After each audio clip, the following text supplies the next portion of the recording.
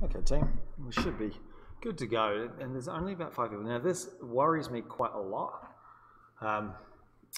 because there are people, they're still trying to find it. Okay. I tried in the message to say where Miss Sushi is, but I just realized that that door might not be open. Don't you have an email, like a group email thing that you can shoot out to us? Can go. The message that I sent through should have gone and sent an email as well. If it didn't, I'm going to try and send one now. I'll just see it now, see, because particularly those that've got the thing on popped up. I'm going to try. So, guys, so if anybody's listening here on the live stream, we've just had a change of room to 132010. It's the Education Central building with Miss Sushi. So I'm going to just on my machine here quickly send a message out and see whether or not this will send us an email. I'm hoping it will do. All right. Hi all. There is a change of room to 132.010 Education Central next to Miss Sushi. The door closest. Oh, does that door, can someone just grab that? Is that all right? Can you open that door? If it's locked? Thanks. Thank you. Closest.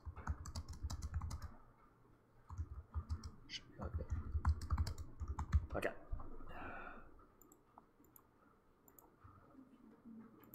All right, guys, so that is sending now. It should send an email as well. So apologies for that in advance. Everybody, there's always going to be.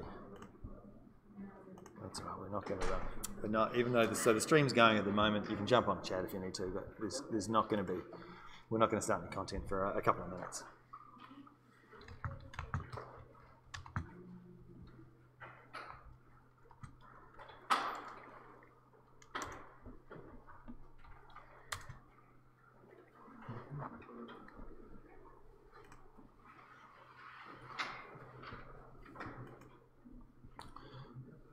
Sorry, oops, turn it off.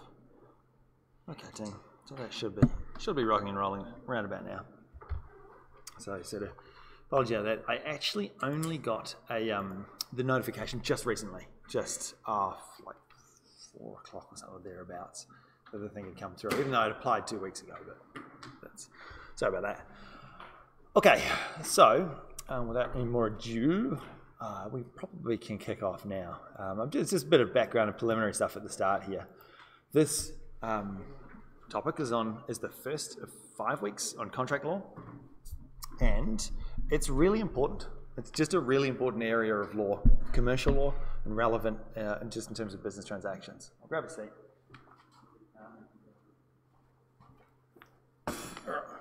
Sitting a little bit lower.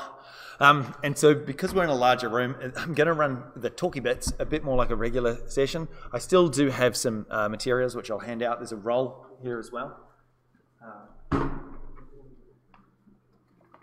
So we will be going over these.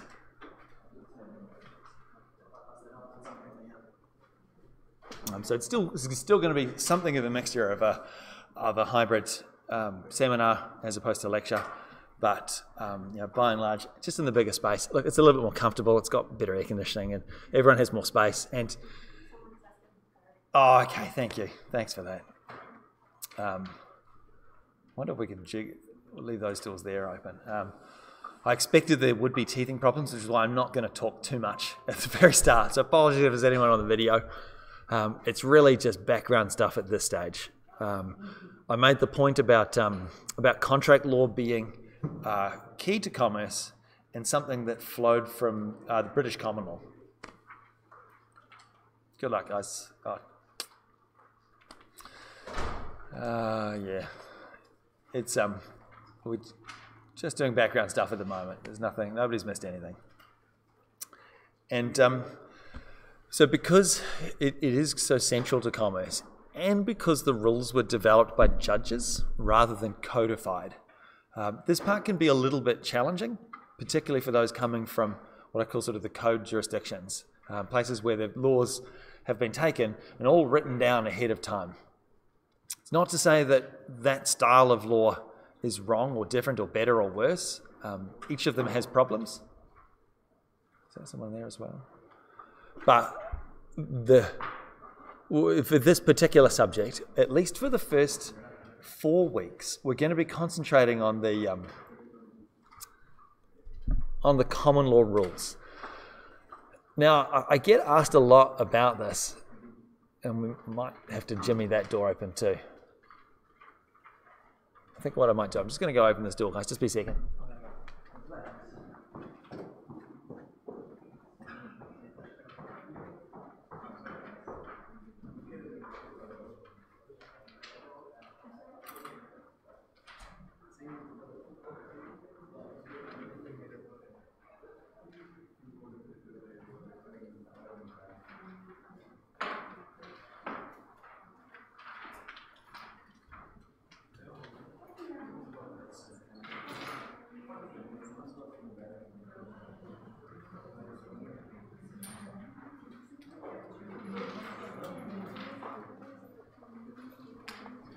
Okay, back again.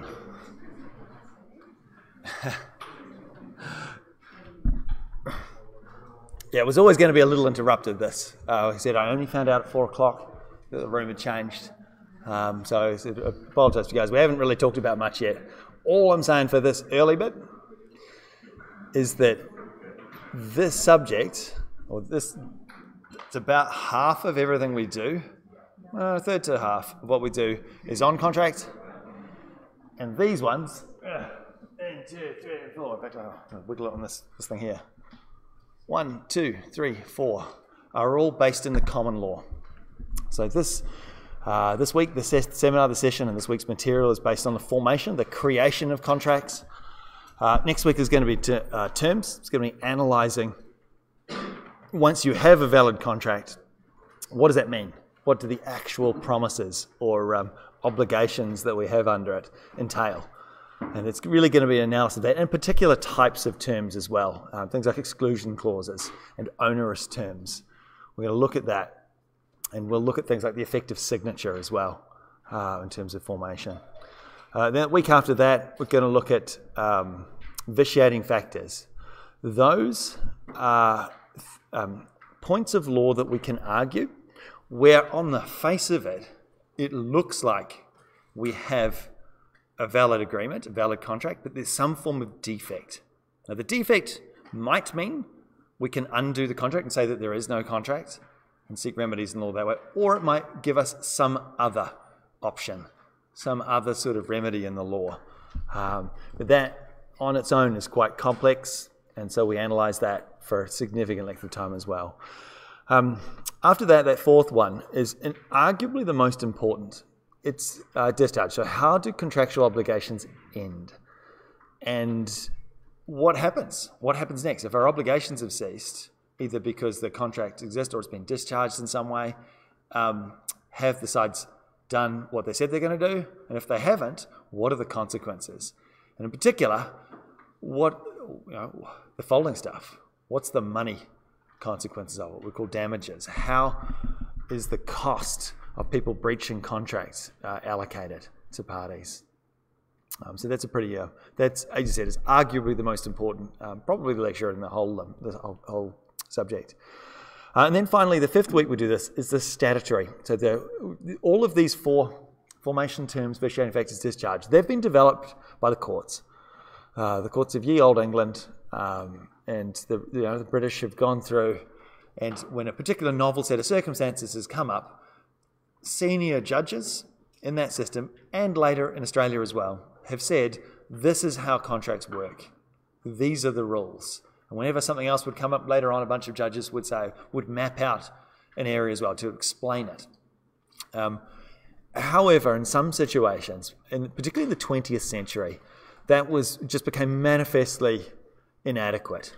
You found that a lot of contracts, ordinary agreements that people would have, you really just can't go to the courts if somebody rips you off over a $50 packet of cigarettes, or if somebody does something to you in regards to certain types of contracts, land being a big one.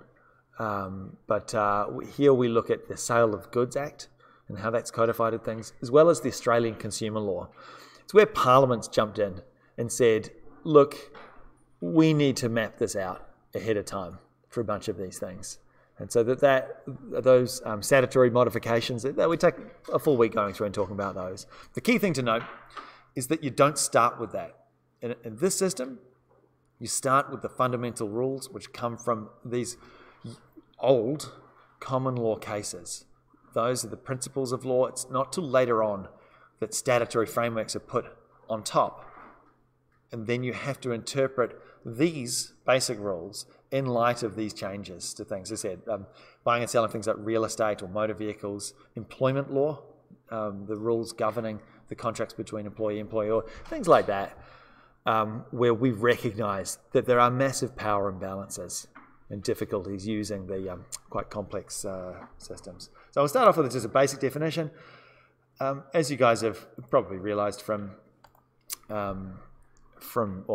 this subject, that I can give here my thoughts. If you read one textbook, they're going to explain it a slightly different way. Another might use slightly different language. I had a tutorial early today teaching Stage 1 contract law to the first year law students. And I had to explain to them something of a difficult dynamic that comes up particularly for law students, people going and learning and studying law, learning how to jump through hoops and replicate work to get good quality pieces, right? But avoiding plagiarism. It's a really difficult balancing act because in law and in the legal system, judges, when they give judgments, try very, very carefully to make sure they are saying the same thing as earlier judgments, as earlier cases, as best they can. There's no system of plagiarism. In fact, it is the norm. It is what is expected to try and use and reuse existing principles and rules that have been expounded by earlier judges in your own judgments. Why do they do that? So they don't get appealed. Because judges try not to write and do judgments where the parties are just going to go off and be appealed anyway. It just means they're doing their job badly. If you're a judge and everything you do and say gets appealed and the other side wins on appeal and then it has to go back, or usually to a different judge, you're doing your job badly and it reflects poorly on you as a result. And so here, this I think is probably the most basic, what do we got, 6 words? Yeah, 6 words that we use to describe it. The key aspect of it is that it's an agreement. Agreement's the superset, contract's the subset. Not all agreements are contracts. All contracts are agreements. Just that contracts have consequences. They have legal consequences. You can enforce them in the courts. All right. Do contracts have to be in writing? Who reckons yes? Yes. Yes. Who reckons no? No. There can be either or. Some contracts can be oral. Some contracts can be written. You can have a mix between the two. And there's some problems with that too, as well, which I'll get to next week. And some can actually be what they say implied. In other words, that usually through a course of dealings between parties, particularly where they're doing things routinely. They have one contract where one side, a long time ago, signed a document that said, all right, I will buy 50 things of boxes of your product and pay you $1,000. All right, and that could just be implied, and they could have just carried on doing this. And what you can find is that over a period of time, somebody may just turn around and say, hang on, you've just delivered this box. We didn't ask for this. Is there a contract here? We didn't ask for this box. And the fact that they've been delivering it for the last 2.5 years, and you've been paying a week later for the past 2.5 years, even though each contract in theory was individual, maybe it reached this point. It was like, well, there's no paperwork for this. What? There's no contract here. Well, not really. The courts are actually happy to say that, look, through the conduct of the parties, even though we didn't have this particular meeting of minds in that case, it can actually be implied as a result. So just make note that the key takeaway from this, not all contracts have to be in writing. Sorry, some contracts do. Some contracts must be in writing. The most important one of these is contracts for the sale of land. There's a phrase that Steve uses in his textbook, which you guys have for this subject, that refers to an old piece of legislation passed, I think, by Henry VIII, around about that time, in the 1500s. Might have been Queen Elizabeth, actually, maybe past that. Yeah, it's around about that sort of era anyway. It's called the Statute of Frauds. And the Statute of Frauds, some of the key provisions these days exist in Section 11 of the Property Law Act. It's very, very short. You can probably just Google it and read it if you want to. And it just says certain types of contracts have to be in writing. Contracts for the sale of land must be in writing. Insurance contracts must be in writing. And guarantees that people make must be in writing. Those must be in writing in order to be enforced. And I believe last week I'd mentioned to you guys about that I'd had a contract for the sale of land involving my ex-partner. And that thing that we talked about, this area of law known as equity. Because if you, in theory, if you pay for something half each, but it's in one person's name, legally, so at law, they own it. They have the right to do all of the things involving property in regards to that. But we appreciate, in our legal system, that people don't usually buy houses for other people. So there are extra rules that go with that. And we'll talk about these rules involving the area of law known as equity later as well. Okay. How can a contract be oral? Contract be oral. I will sell you my boat. I wish to sell you my boat for $500, and you say yes. We shake hands. I give you the money. Yeah, hang on. I give you the boat. You give me the money. We walk away. Okay, but if I give you the boat, you don't give me the money, I can't take you to court, can I? You can. You certainly can. It's still a contract, provided we have. But I gave him the money. Okay. One thing you find, and it comes up a lot with law and legal stuff, is that there are rules of evidence. And so the key takeaway from that, by the way, it's a really important point. Contracts can be oral or written, but writing is the best form of evidence. Yeah. So if you go to court, you, assuming you're the party that's been ripped off here, you want to sue them for breach of contract, you have to adduce evidence in the form of a sworn statement, usually that you have. Hey, we met at this time. I said, person offered me the boat for this amount of money. I said yes. I gave him the money. He never gave me the boat. Your Honour, I would like judgment in my favour. That's essentially how it works. But it's a pain because it's so much easier for you to rock up and say, I gave this person the money. This is the written agreement we had. This person didn't perform at this time. I don't have a boat. It's much easier to do that because it doesn't turn into a he said, she said situation where you're having to argue. Don't get me wrong. It does happen. Judges do have to rule all of the time where people have done things, gentlemen's agreements. And so part of what we're going to do and talk about right now is this distinguishing from agreements and contracts, things that are contracts and things that aren't. Because if you think about it, how many times have you made a bet with one of your siblings? Bet you $50 you can't jump over that car while it's doing over 40 k's an hour. Assuming that you go and do that outrageously silly stunt, do they have to pay you? Yeah. You would think so, because on the face of it, it's a contract. We have an agreement, we've exchanged consideration. Sadly, in the context of family relations, one of the elements here is not going to be satisfied by default. Okay, so the key thing to note from this, all 7 of these things have to be established in order for you to have a contract. All right, so in the case of having the bet with your younger brother for them to do some stunt, jump between these 2 buildings. All right, I'll give you $50 if you do it.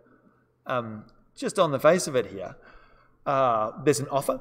I've offered something, or I've offered a clear statement of terms of how this is going to happen. They've unequivocally accepted it without modification. Consideration has happened. You do the jump, I give you $50. That's the stuff, that's the subject matter. Intention I'll come back to because that's the problem. Capacity, assuming your brother and you are not minors, sui juris, you're not under some disability, you're going to have legal capacity to contract. You have a mutual understanding of the subject matter. The last one might be problematic too because contracts on the face of it have to be lawful as well. Contracts have to be lawful. You can't have a contract to kill somebody. It doesn't satisfy that. Now, legality is a little bit of a... Yeah. And you don't do it, I can't sue you. That's right. Now, strictly speaking, I mean, legality we talk about here as an element. In a couple of weeks' time, I'll talk about it as a vitiating factor as well. Legality is actually pretty complex because a lot of things can be... When contract to kill somebody is pretty obviously unlawful. But a lot of things you can do in business, you can do things in certain ways that can be problematic, particularly in how they're performed. So if I give you a contract, for example, can you deliver this box of goods or this telephone? Can you drive to Brisbane for that? I'll give you $3,000 if you drive this to Brisbane, all right? And you've got a day to do it. Okay. But if I say to you, take this to, drive this to Brisbane, you have to drive. You've got 12 hours to do it. What's the problem there? It's not possible. Oh, I mean, it's possible to do it. You just have to drive way over the speed limit in order to do that. So it's arguably, and this is the thing the courts are sometimes faced with, where contracts, on the face of it, satisfy the legality thing there, and on the surface of it, now this is legal. It's only a contract for transport. There's no narcotics in there. Not an offence in itself for me. The condition is... But the performance of it necessarily entails it being performed in an illegal way. So we will analyse that more. We actually do it under vitiating factors, not so much under the elements here. Because you've got to have these things on the face of it have to be satisfied. And you could imagine we're going to go through some rules about each of them. And then we're going to go to sort of some sub-rules or some exceptions to those rules. It's the way law sort of works. You have a high-level rule, then some sub-rules and sub-sub-rules and so on and so on. Okay, but the key thing to note here, you must have all 7. The word elements, it's a bit of a legal technical term to mean a series of points that need to be proved in order to win something. Here, sometimes it's a cause of action. In other words, I bring an action against you. Look, 99% of the time in contract law, the elements aren't in dispute. And so from after this week, when we're analysing contracts, I'm just going to say, assume all 7 elements are satisfied. Because 99% of the time when people go to court, it's not about these. Usually these aren't problematic. It's usually other features. Terms, and in particular, the stuff from the 4th week of contract law, which is discharge, breach. People not doing what they said they're going to do. That's the main one that comes up. These ones, and it becomes a little bit of an academic task, but you need to know it because it's the building blocks in which we're analysing contracts. All right, so the way that I structure these things is that there's a series of statements of law and some sources of where they come from, some sources of legal principle. And so that for your guys' perspective, if you're explaining a particular rule and giving a source, these ones are going to be fine. Or if you're going through your textbook and you find things that are like a similar case, perhaps even a better case. Sorry guys, my computer has just literally come up to me and asked to do an update. Okay, please don't update right now. Okay. All right. And so this idea of an offer, this is really the first step when we're looking at a contract. When we offer something, we're promising to do something in exchange for somebody else promising to do something. Okay, and we call that the thing, the promises, we call those that the consideration each side offers. But and this is again is a little annoying for those with English as a second language. It's used sometimes as a verb, I offer to you, but we also use it as a noun, the offer. The offer was this, this, and this. Okay, so just make note. Doesn't really make... sometimes this the word offer is used as a verb. I offer to you to do this, this, and this. Or we can refer to it as a noun, the offer that's made. Hey, look, we've received... So which one stands as a... Oh, it depends what the sentence structure is. If I am making an offer, that's a noun. It's an offer. If I offer, Then you're that's a verb. actioning it as a Yeah, it's a verb. Like it's not a particularly important thing here. Yeah. The key thing to note are these bits. This clear statement of terms. The terms are the list of promises. And the list of promises that the offeror makes includes the things that they're going to do and the things they want the other side to do. Yeah. Okay, that's the key aspect here. It has to be clear, it can't be vague, and it has to include everything I'm going to do and everything you're going to do.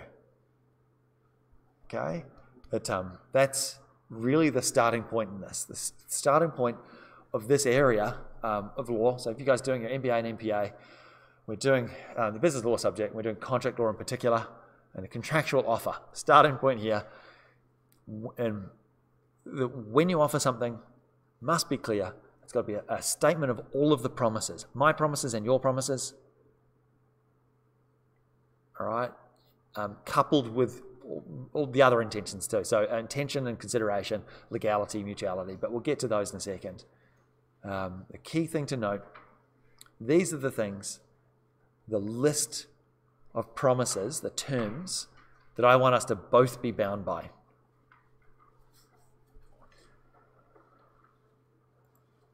All right, so that's the starting point. That's what an offer is. And there are some exceptions to this, because offers, while they can be made to one other person, they can also be made to the world at large. Okay, and now is where we start to delve. Some people think it's fun, some people think it's really annoying, into the sources of these rules and principles. I'll start with quite a famous case in contract law. It's called Carlisle and Carbolic Smoke Ball Company. With these cases, and all the cases I'll talk about, I'll talk about the facts, all right? But the facts themselves aren't relevant, at least not so much other than an interesting piece of information. It's the rules and principles that flow from it. It's what the judges actually said in that case and why it's important. That's the takeaway I want you guys to remember. So it can be a little bit disjointed because I'm going to be talking about this person doing this and this person doing that, and they've gone off and lived their lives over 100 years ago. But this is just the way that that contracts are made in our system, and contract law is made and developed in the common law system. So, in the early 1890s, there was a global pandemic going around, a little bit topical, and it was influenza. So there was a flu virus that was going around, killing vast swathes of the world. There was one in, I think, 1890, 89, 90. What's happening now? Yeah. Just realised it's actually quite topical, isn't it? And this company put an ad out in the paper, and it's really kind of unusual that this particular ad, because they said £100 reward for anyone that buys our product, which were called carbolic smoke balls, and catches influenza. So if an offer to the world, come buy our product, use it, and if you do, we will give you £100, which, if you appreciate, £100 in the UK in the year early 1890s, it's a huge sum of money. That's it's huge. It's Try telling your Brits you're going to give them £100. Yeah, I know now. But it would be the equivalent of about somewhere between $15,000 and $20,000. Oh. So you're talking a non-trivial sum of money, the sort of thing you go to court for. Yeah. And this woman did. So she bought the product, she used it, she got the flu, and she was like, "Oh, I would like to claim my £100, please." And so it went all the way to the House of Lords, and they had a bit of a discussion about this. And one of the interesting things, and why this is important to start with, is that they talked a lot about a variety of legal rules and principles involving contract law. And the first one we want to talk about here is this a contractual offer to the world at large. That phrase, the word. In other words, is this an offer that anyone can accept by performing their side of it? Right? Because the Carbolic Smokeball Company tried desperately to argue, oh, no, that's definitely not how this should be characterized. Contracts have to be made between two people. And the court said, no, they don't. Usually, contracts are designed for a particular series of terms, unequivocal. An offer is made as a series of terms that I wish to agree contractually bound on, that I give to another party, and they go and maybe accept or maybe don't. But you can also have offers to the world at large. And in the case of Carbolic Smokeball, that's exactly what happened. Is this the start of terms and conditions and stuff? The start of the analysis. It's really to do with formation, a lot of this stuff. Because a couple of things they also said when analysing the ad, because the real problem was the ad. Look, some of the facts and some of the rules that come from this are actually things today that you ought to be aware of in business. You ought to be aware of this because you can put an ad out that is a contractual offer. You can do this.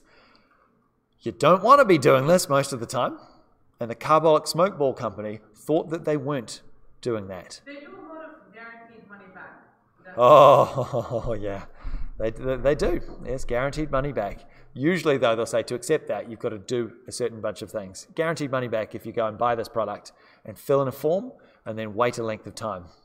And those businesses work knowing that only some fraction of people are going to jump through those hoops to go through and do it. Yeah, they're... well, actually, I'll probably talk about them in the fifth week. Advertising, the offer to the world? Yeah, it can. But if you think about it, though, an offer that goes to the world has to be conveyed to the world. So it often is through advertising and marketing in some form. You have to somehow communicate this, whether you do it through social media, whether you do it, in this case, by placing a big newspaper ad in one of the big papers, whether you run around yelling it out to people. All of those things are broadcasting and in some ways you could argue advertising. Doesn't, strictly speaking, have to be through a formal media. That if there is a politician, so I'll give you the incident that just happened recently in Lebanon. There's been a lot of riots. Sure. So the president came up and said something along the lines of, "I'm going to be doing 1, 2, 3, 4, and it's optimal for your country and our country, and I believe in it. If someone is not satisfied with it, I will resign." Okay. Is this a verbal contract? Okay, so the question is, only because I have to just repeat it back into the mic for the externals in the recording. The question is, if the president of a country comes up with a list of promises that she or he says they're going to do, and if they don't, they say they're going to resign, is that a contract? The answer is no, sadly, for a couple of reasons. One is going back to the elements, the intention to be legally bound is one. Two is consideration. What are the people giving back? What are they doing? Their votes? Maybe an argument. But if a person just says this unilaterally, the other side aren't offering anything. Thirdly, often you find political figures have particular statutory frameworks that gives them immunity. So here, for example, in Queensland and in the federal parliament, anything you say inside parliament is governed by what's called parliamentary privilege. No cause of action arises from it, both in defamation or contract law. Okay, so that's so in terms of those, no, it's not going to work out. It doesn't have the necessary commercial certainty as well as part and parcel of that. But there's a couple of defects with that. That particular area, you might also find the court systems prevented from suing the president as well in some jurisdictions. England being one of them. Queen can't be sued. Queen can't be sued. Yeah. No. If you think about it, remember when we have criminal matters and it has R and a little V, so it's the Queen against Smith. So it's the Queen, in theory, bringing the action. So the Queen herself, the Queen of Australia, Elizabeth Windsor, can't be sued, in theory, anyway. No one's ever put it to the test. Why? Because it's probably treason. we'll revisit that in another subject. So what happened in the smoke wall company? Well, the trouble was, and this is an important one in terms of advertising, they had said in their ad, we have taken £1,000 and put it into a bank deposit box to pay out any of these claims for £100 for people that buy our product and still get the flu. Now, if we think about this, if they had made an outlandish claim, that's what's called puff. But because it was actually kind of believable, the court said... They said $1 million. Yeah, if they said £1 million, it would have been considered puff. It's actually the fourth part of this. I'll return to the others in a second. This idea of a statement or claim which is so exaggerated that no reasonable person would ever consider it to have any legal impact or effect. And the famous case of this is an American case. This is not binding at all, but it's good because it's kind of funny and it's very memorable. There's an ad, you can Google it if you want to.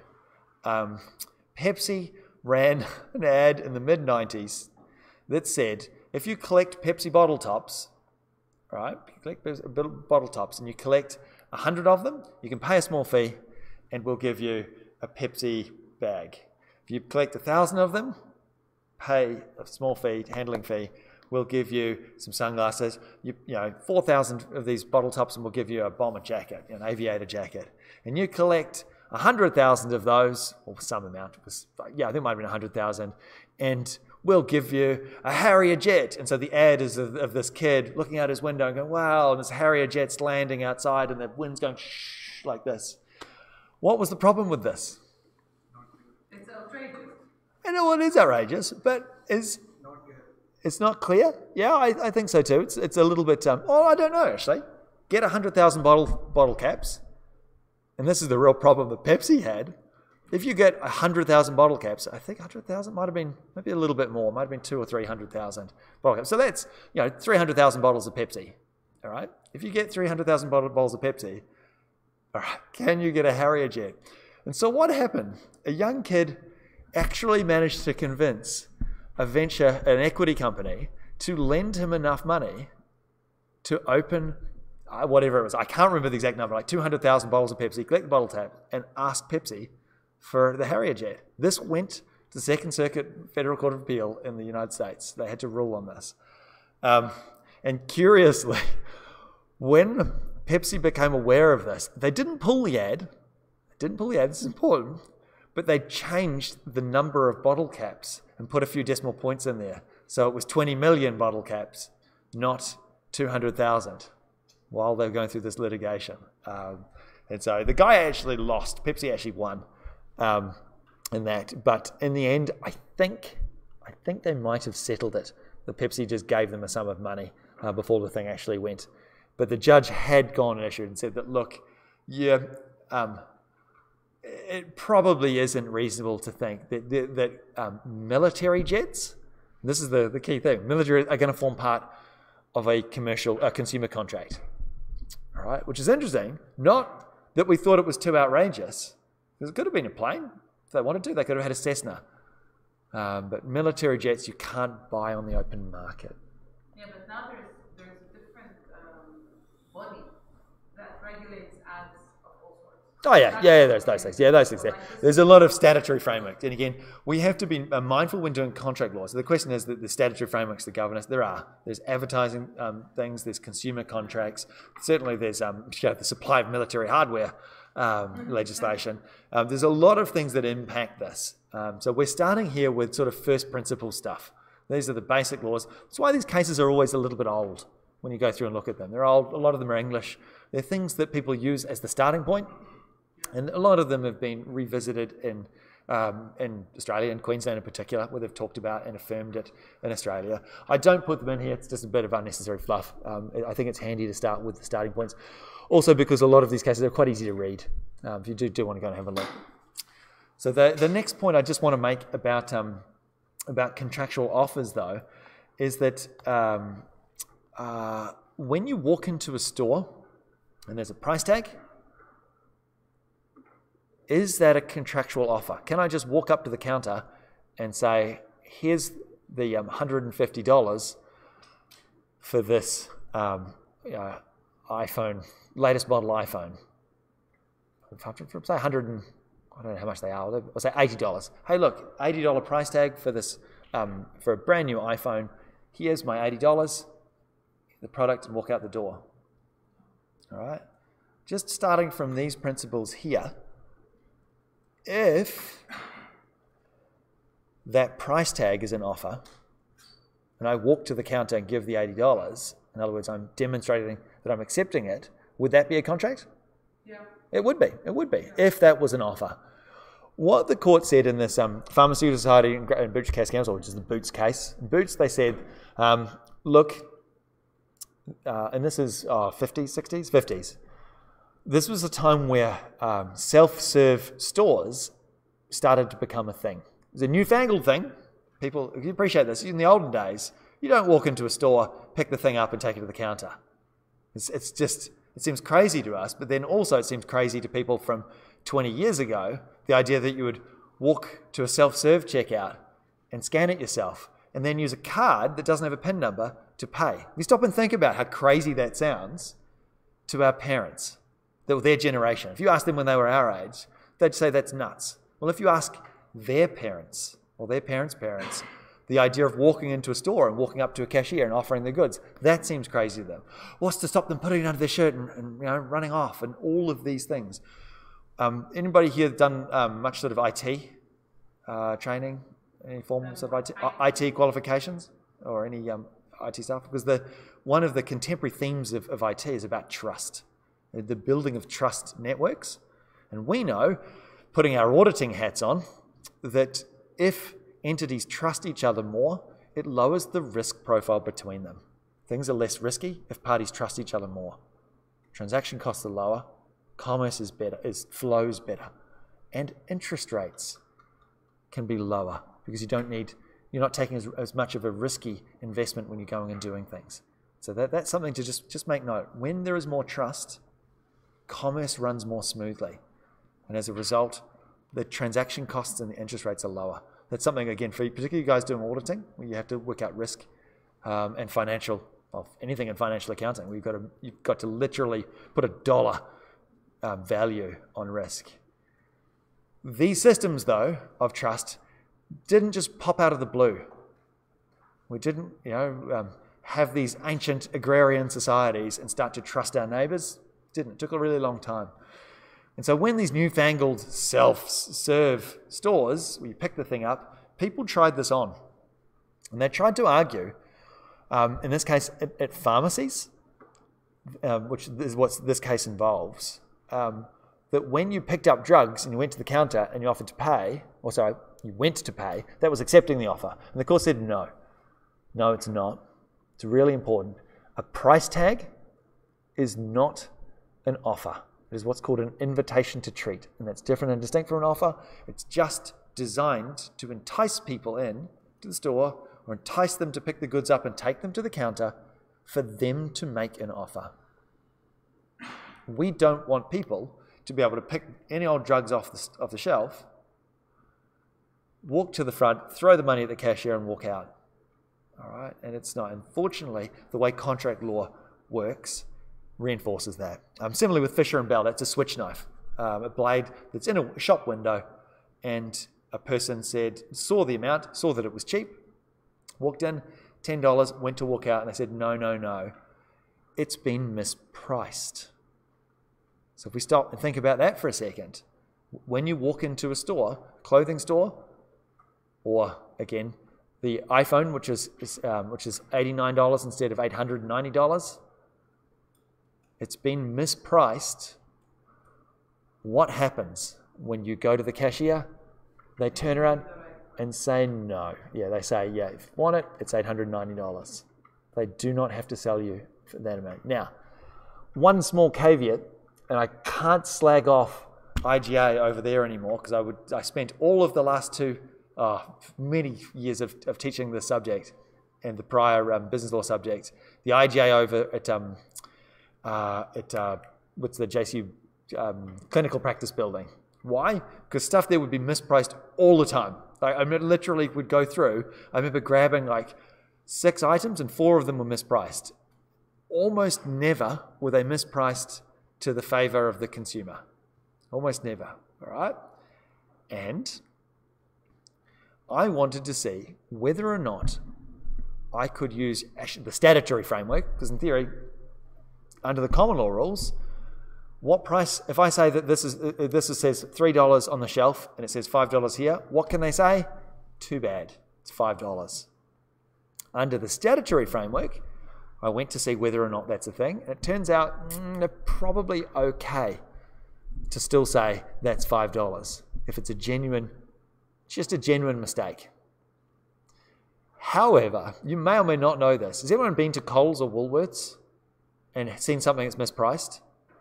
You haven't ever had that? Doesn't happen much. They've got much better at doing it because they have a code of conduct that says if something's mispriced, you get it at the lower price. In fact, I think some of them might even say you even get the item free. You can get some. They're very, very, very consumer friendly. And they can do that because they don't get the prices wrong very often.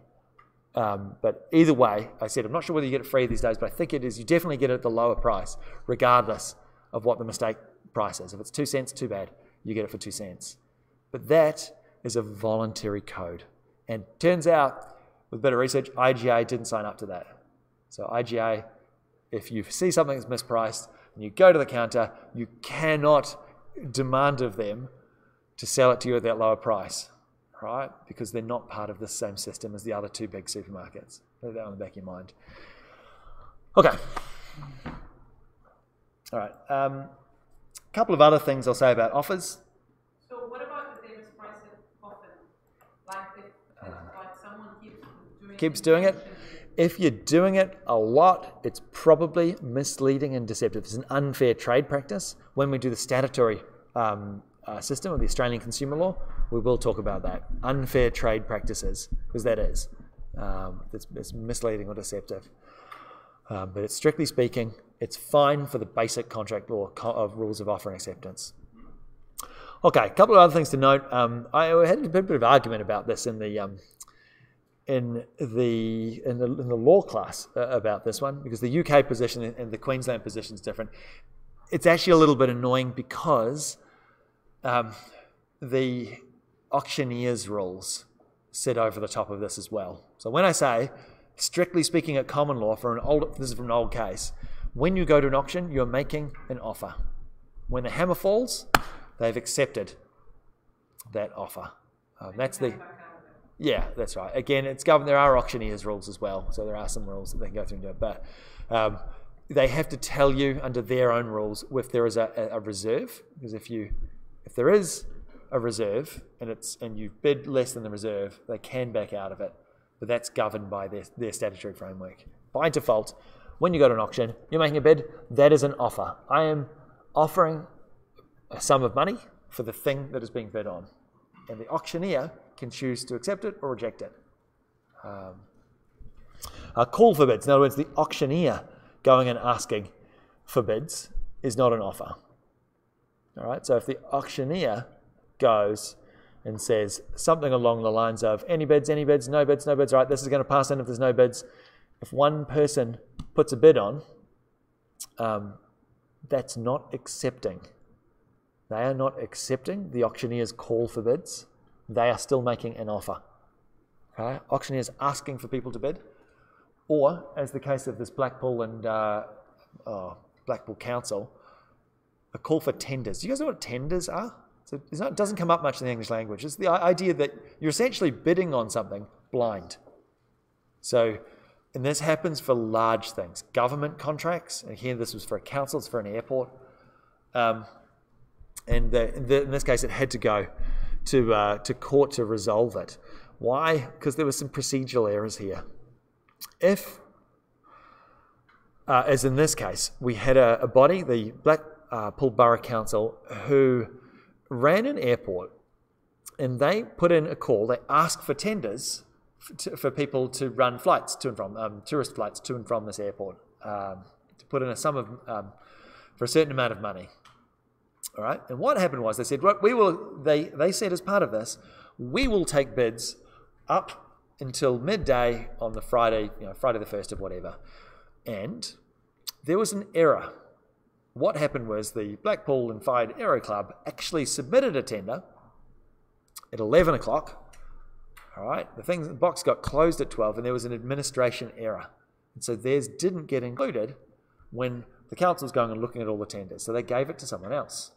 All right, when they realized the mistake, they then tried to back out of their other contract, I think it was Red Aero Club or something similar like that, and rerun these offers, this tender process. Then the club, which they'd said had won, went to sue them. And so they said, oh, okay, we're cancelling this second round. And so the club that followed all the rules, but there was a mistake, so they didn't get the tender, they then turned around and sued. So the council made a mistake. All right, they made a clear mistake here. And so the court, again, the House of Lords had to go through and have a yarn about this. And the starting point, they said, and this is important for you guys in the commercial context, is that when you are making a call for tenders, you're asking for people to bids, you are asking other people to make offers. You are not legally obliged to consider those offers. Okay? If you tell them that they've got it. Once you've told somebody that they've got the contract, in other words, you've accepted the contract, their offer, yeah, you're bound. And this was the thing. This Red Aero, Red Pool, or Red something or other, they had said, hey, you can't undo this. You called for tenders, you accepted us, called for tenders, we made an offer, you accepted that offer. That's a contract, mate. You're bound. You can do whatever you like from this point. If you want to repudiate it and say you don't want to be bound, that's fine. We'll sue you for the amount to put us in the position we would be in if you did what you said you're going to do. We don't mind doing that. But this was the guys who, again, that suffered from the mistake. They went to sue. Now, what happened there is that they said that, look, in commercial arrangements, normally a call for tenders is not an offer. When you go out and say, hey, I'd like people to make an offer, right? That's fine. There's no legal consequences to that. However, you can phrase that in such a way for there to be two contracts. And this is what the Blackpool Borough Council really stuffed up on. Well, kind of. Government bodies generally do this. There's two contracts here. One, we're asking for offers from everybody. All of these aero clubs, please make us an offer. That's going to be a contract if we accept it. But the other contract that they said when issuing this call for tenders, they said that we will consider all applications. So that's a separate contract. It's called a collateral contract. It's a separate one. So basically, the contract with Red Flying Company or whatever it was, that's still in force. But there was another contract, and you're in breach of that, Blackpool Council, because you said you would consider it. And they delivered it. They did what they had to do in order to be considered. So that separate contract, we call it a collateral contract, that is what they get sued on, not the main one. The main one is still with the Red Flying Company. This extra contract that you accidentally put into this instrument when you posted it out. And this is the sort of thing for you guys, particularly if you end up doing things like marketing, and you do, again, it's a pretty narrow sort of an area, doing calls for tenders, asking people to come and do work for you. Just make note, if you do say, we will consider all applications, that can be construed as a separate, independent contractual obligation, capable of being sued upon separately from the main one where you're offering the things back. It just takes a little bit to get your head around there. So the guys that gave the contract to these people, yep, which the council. Realize that there's another one. Yeah, that's the other one. So they're with the Red. So these guys can sue them. They did, yeah, absolutely. Oh, And absolutely. If Yep. they stop and recount, these Yep. guys will sue them. They're going to get sued. They'll lose. It's both ways. That's it. Again, a careful thing to note here, and I say this a little tongue-in-cheek, but also as a big bit of warning. Contract law is nasty. It's cold. There's no tears in contract law. You make a set of promises. The laws of ye old England hire you to the standard of making you do what you said you're going to do. And if you don't, and this is, again, the really important rule, we won't do until week 4 of contract, but it's a super important one, is that if you don't, you have to put the other side, I'll just finish this question, in the position they would have been in if you did what you said you're going to do. That's a massive rule. I'll get to it in the 4th week of contract when we're doing discharge.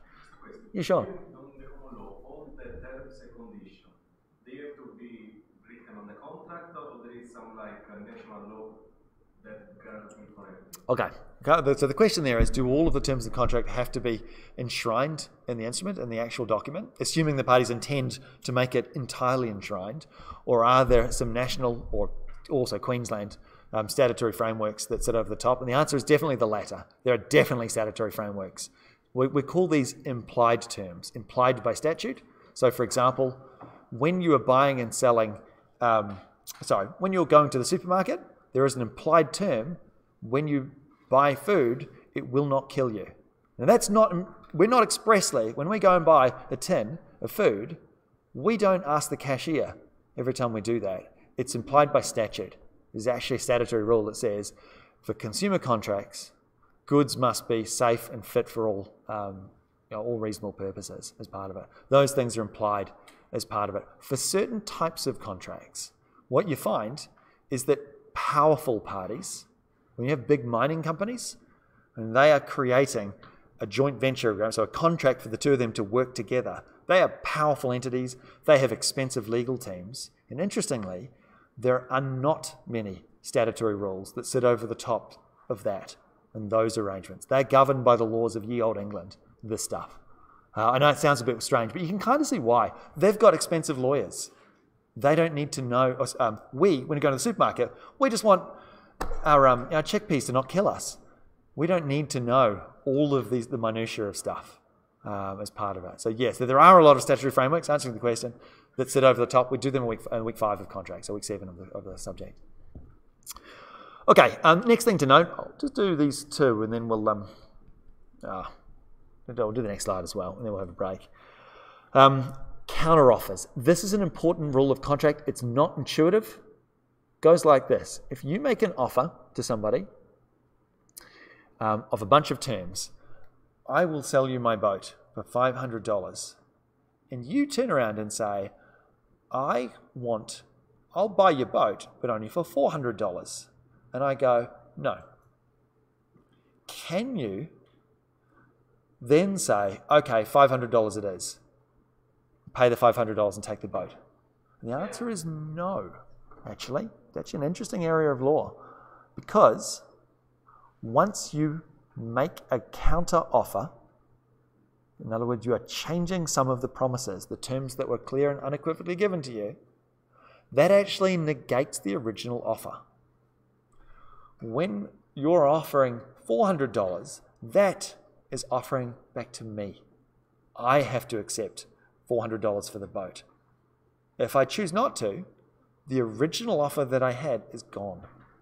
So you can go, you know what, I want $600. That's right. I could do. That's right. I could go back and say 500 is fine. That's fine. It's up to me. But I'm not bound to. The contract has not been formed if you make a counter offer. It's actually a really important rule. It's got an old case, Hyde and Wrench, which is a little bit complex. I'm not going to go into it. But the key thing to note, and look, it definitely does happen. It happens in your personal life and your private life. If you say, I will buy your house for $100,000, will you sell me a house for $100,000? And they turn back and say, I'm not going to do it. If I say, I'll do it for 110, and you say no, and then they turn back and say, oh, no, 100's fine. Too late.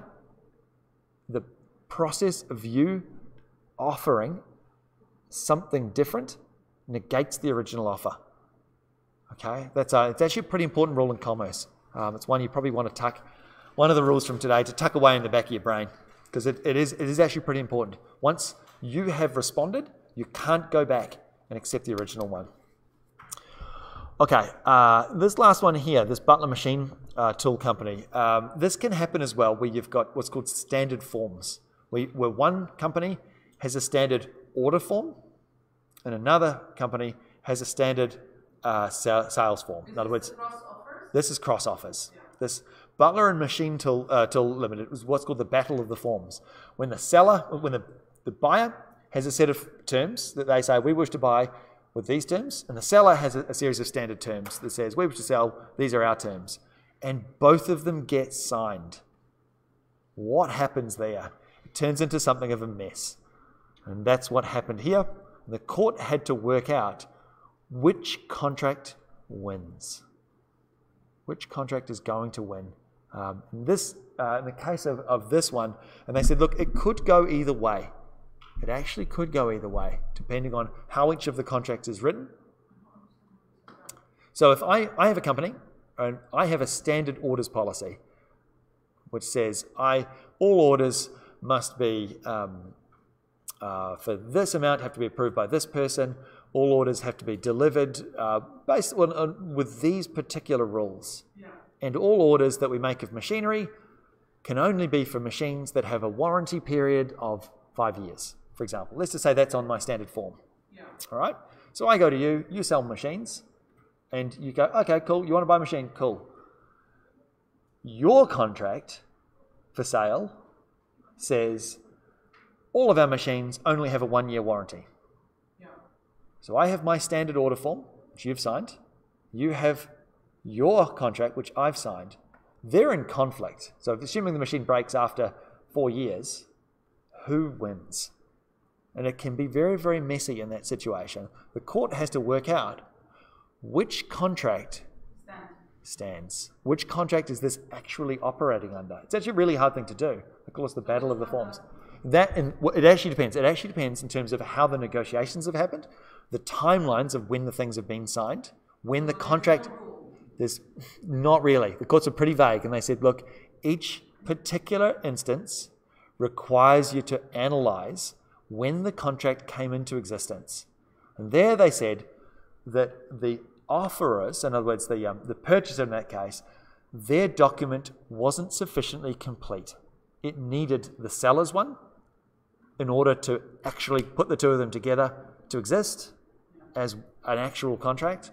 Therefore, the seller's contract is going to trump the buyer's only 1 year. Again, it was slightly different facts of that, but essentially in that example with the 1 year versus 5 year, 1 year contract, the seller would win in that case. But the idea is that they're separate. They're actually separate contracts, even though they can both be signed in those situations. The court has to determine which one is actually in operation. Okay. All right, very last thing, I'll just mention these things here. So if you've got an offer and you've sent it to the other side and they don't, all of a sudden, I've sent this offer out, I don't want to do this anymore, right? You can cancel an offer, right? And you only have to give or make the other side aware that you don't want to be in a contract with them. You don't have to go through a great deal of formality. So if they accept it before they get notice of you wanting to revoke the offer, if they get notice, no contract is going to form. But if they don't have notice of it, and you go through, you can go through and give notice ahead of time before they actually accept the contract. All right, and so just note a couple of other things come up. The main one here, I just want you guys, I mean, some of them are obvious. Death, the death of a person offering something. If I offer something and I die before it gets accepted, usually you can't accept it. There are some rules, again, statutory rules in succession law that says the executor of the estate can uphold these things, but usually it doesn't. Just a key thing to note, though, is material change in circumstances. So I offer to sell you this boat, all right, and the boat just gets destroyed, and we're aware that the boat gets destroyed. All right, that's going to end the offer, assuming that you've got notice of the destruction, not notice of me revoking the offer, but notice of destruction of the boat. Okay. The main and most important one is time. Offers only stay open for a reasonable length of time. What does that mean? It is It's what 12 of your peers would think it means. Courts never define the word reasonable. They don't define it. It is what's called the objective test. It's up to the jury to work out, in criminal matters anyway. We don't usually get juries in civil matters. In that situation, it's actually up for the judge looking at the facts and essentially wearing what they call the arbiter of fact, looking at the various facts and weighing up the evidence, which sounds a little bit strange. But the idea is that issues of fact go to a jury. What would a reasonable person think? What would 12 of your peers think is a reasonable length of time? I'm selling my boat before, in fact, I've got it. As a real example, I was sitting during the contract law lecture last week and trying to sell an old car. I've got an old car sitting in front of my house that I haven't driven for 6 months. And people are offering, I put it in real estate, so people are making offers. Hey, will you take 400? I'm like, no, I'll do 450 though. He's like, okay, 450. So I'm like, oh my God. I would show it to all the students, but I'd be telling them that I'm on the phone during the lecture, which is a little bit naughty. But the guy didn't get back to me. And so how long is it before that a particular offer is left open, stands? That's right. It's a reasonable length of time. What would a reasonable person think? I can't define that for you. A reasonable person is different from an ordinary or an average person. Reasonable people don't get angry, pissed off, grumpy, suicidal, homicidal. Reasonable people don't kill people.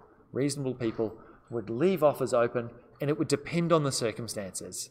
If you're offering to buy something expensive, you expect it to be open for quite a long period of time. If it's something small and there's an available market and there's many other people want it, rolls of toilet paper are a thing in Australia at the moment. Putting an offer out to the world, rolls of toilet paper. Can you accept that offer in 12 months' time? Probably not. It's not reasonable to accept that. Okay, guys, what I'm going to do, I'll leave the recording running. We're going to go and have some water, have a bit of a break. It's 10 past 7. We'll come back in about 10 minutes. Yeah. Okay, thanks, team.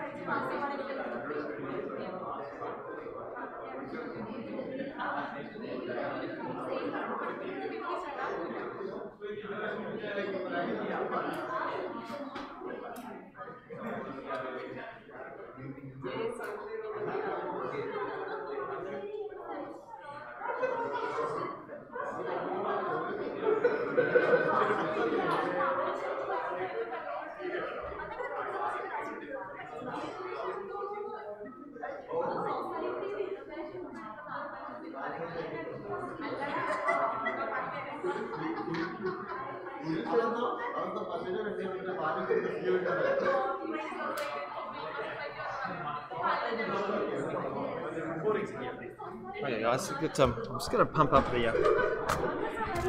Yeah, sure thing. No problem. Yeah, no problem. It's not a drama. Sorry about that.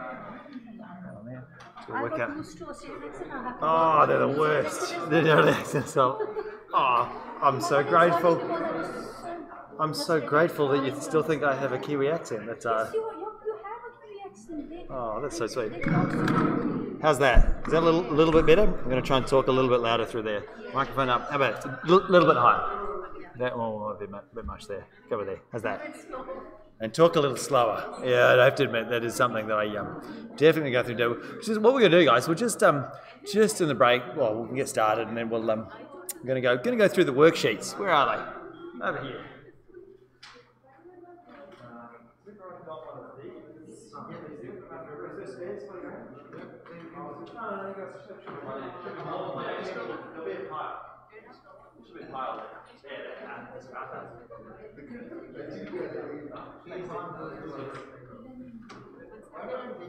Right.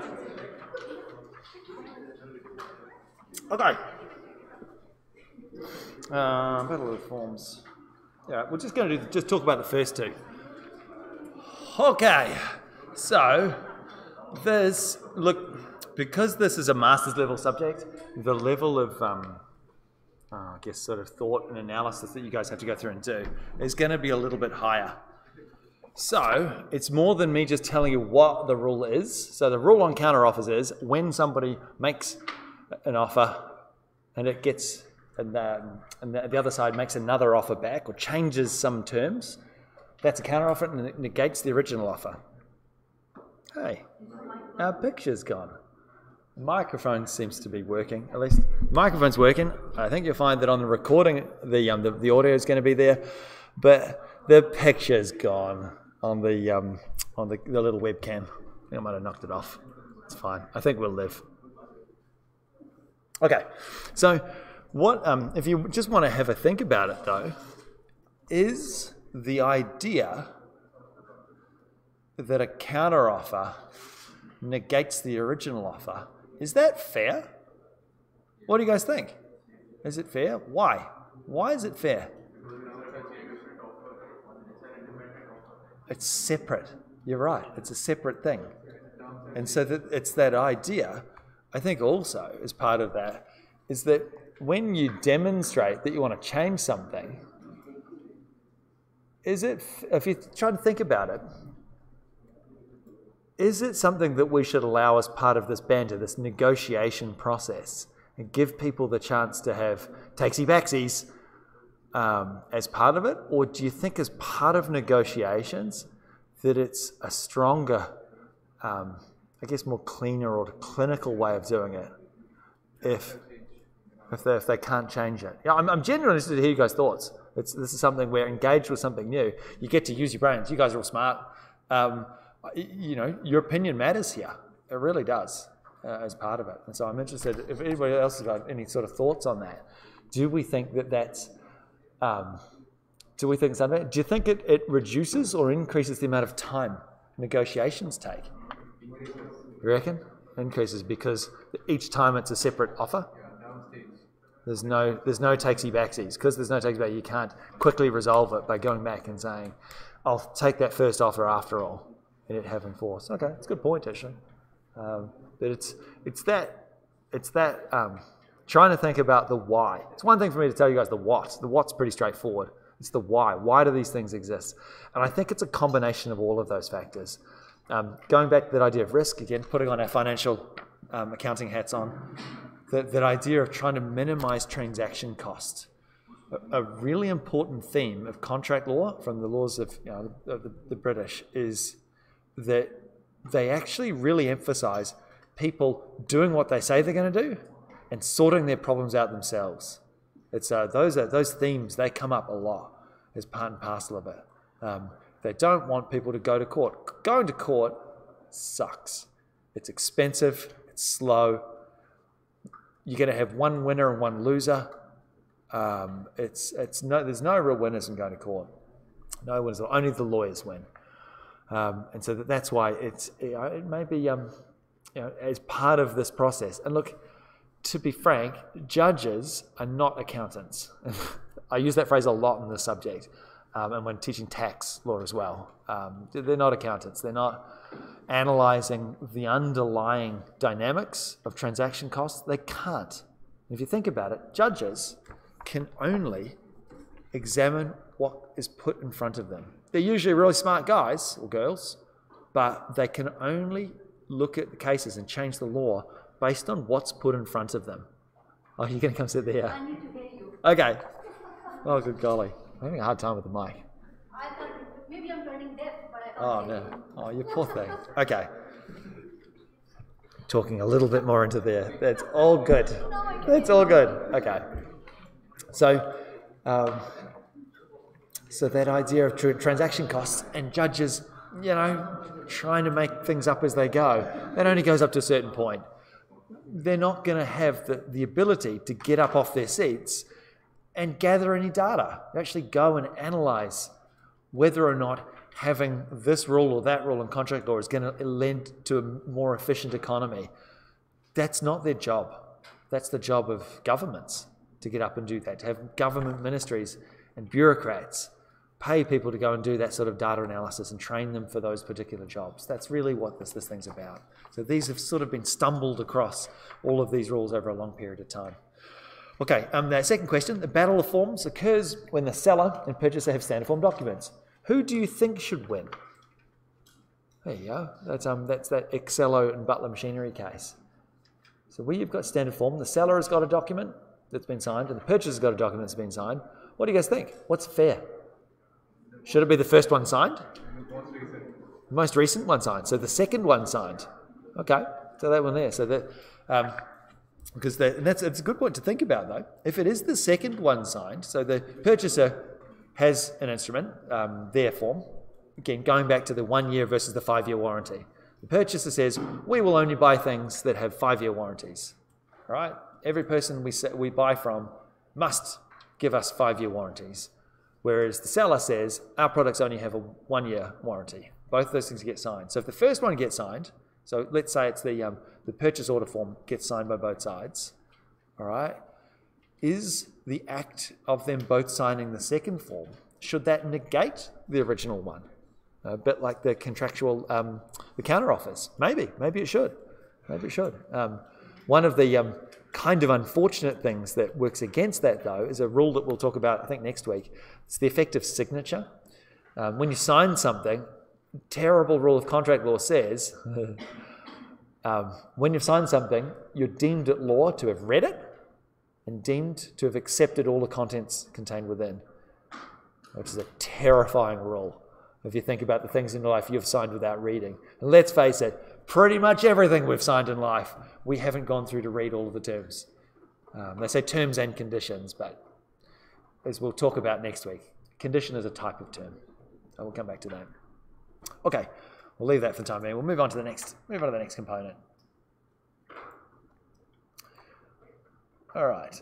So the flip side for accepting contracts is indicating that you or me, the person who's accepting the contract, intends to be bound by the things that are offered without modification. If we want to modify a term, what's that called? Negotiation. It is negotiation as part of it, but I just talked about it. It was a hide and wrench. It's a counteroffer. If you think about it, here's a list of terms. If I want to change one of them, I'm now the offeror, you're the offeree. I'm bouncing it back at you. I'm now the offerer. That's a counteroffer. So it's without modification is a really important part of that. Now, you do know, though, that acceptance, though, sometimes in a contract you can say, I only want this to be accepted in a certain way. Okay, so as part of the original instrument, I can say, look, I only want this to be accepted in writing by delivering to me before this particular date. All right, that's fine.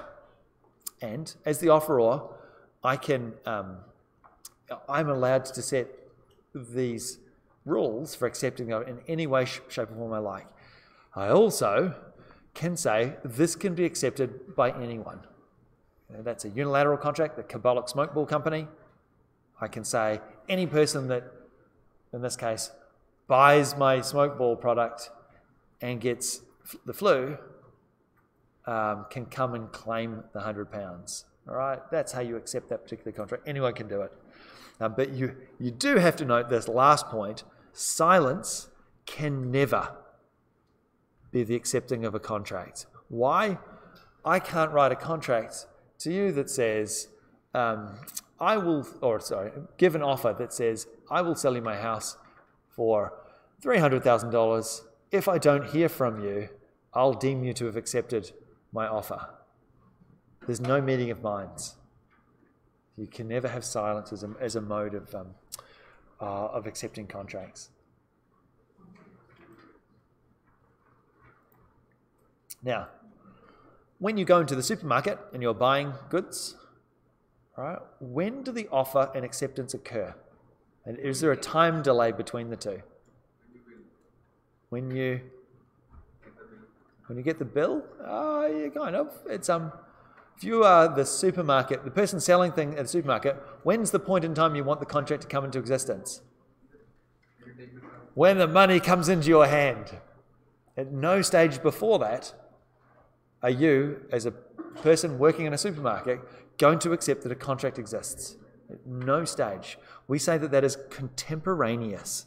The contract comes into formation at the time one or both parties performs. In other words, pays. Usually it's pays. Sometimes it can be supply the goods. Usually it's pays. And certainly most contracts that we have in our day-to-day life, payment occurs at the time of formation. Does that mean the other side, again, thinking about the supermarket, still have things that they might have to do? Well, they might. For example, if there is some sort of consumer guarantee. If this tin of chickpeas turns out to be rotten, they still have to perform something here. They either replace it or they refund me. Okay, so it's that idea that my performance is done. My performance, all I had to do was pay. And the contract came into performance at the moment I paid. And that is the moment, by the way, when PayWave, when the thing comes up saying, accepted, payment accepted. That is when the contract, not a moment before, it is contemporaneous with the offer and acceptance. Okay, well there we go. And that's the next point there as well. You can literally stipulate, and most consumer transactions stipulate, payment is the way it gets accepted. Okay. All right. Mobil Oil and Lindell Nominees is a case where it involved petrol station franchisees.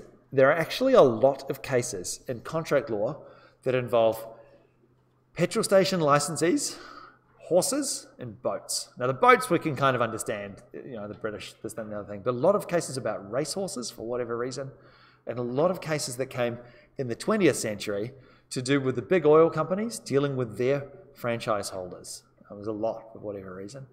And, this one, Mobil Oil and Lindell Nominees, with this idea of partial because what happened there is that there was, I guess, a series of contracts where the oil company, Mobil in this case, would say, we will let you run the store using our name and buying our product exclusively for a period of time. All right? And what they had said, and the court said, very unfortunately, here, they said that, look, even if this had happened over a period of time, and when you, as the franchisee here, Lindell Nominees in this case, have your oil for sale, the Mobil Oil, you only sell Mobil Oil, that's part and parcel of getting the franchise, the oil products and Mobil petrol, have the Mobil brand everywhere. Even if you start to go and perform doing this, in other words, in this case, carrying on selling our products, that does not automatically mean that that is accepting an offer. In other words, in this case, an offer for you to be a franchisee and carry on doing it. So that even starting to perform does not always demonstrate that you are actually accepting the offer.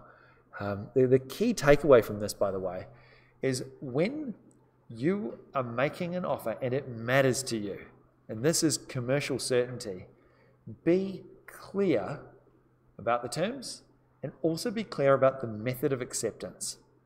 Those things, just there's an aspect of precision, and certainly something that people that have been in the legal profession over a long time will tell you, that precision with language and precision with timelines matters a lot. And for most of you guys, particularly for those that end up in accounting sort of roles, you're going to be tasked with giving advice in terms of stuff, going through contractual arrangements, looking at them, valuing them.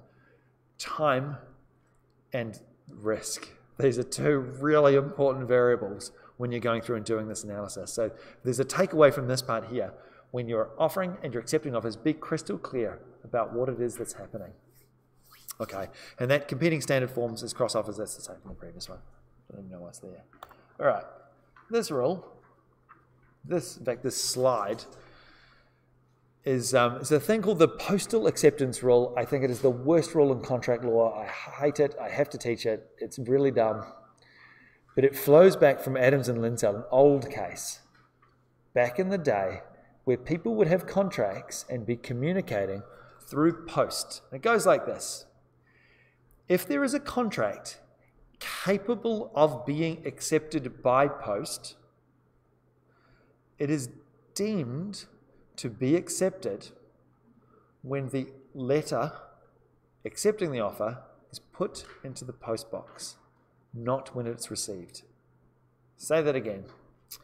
If there is a contract, or in other words, an offer to create a contract that is capable of being accepted by post, the contract is deemed to come into existence when the letter accepting it is put in the post box. So if I open a tender, a tender is a call for other people to make offers, but yeah, tenders are a little bit trickier.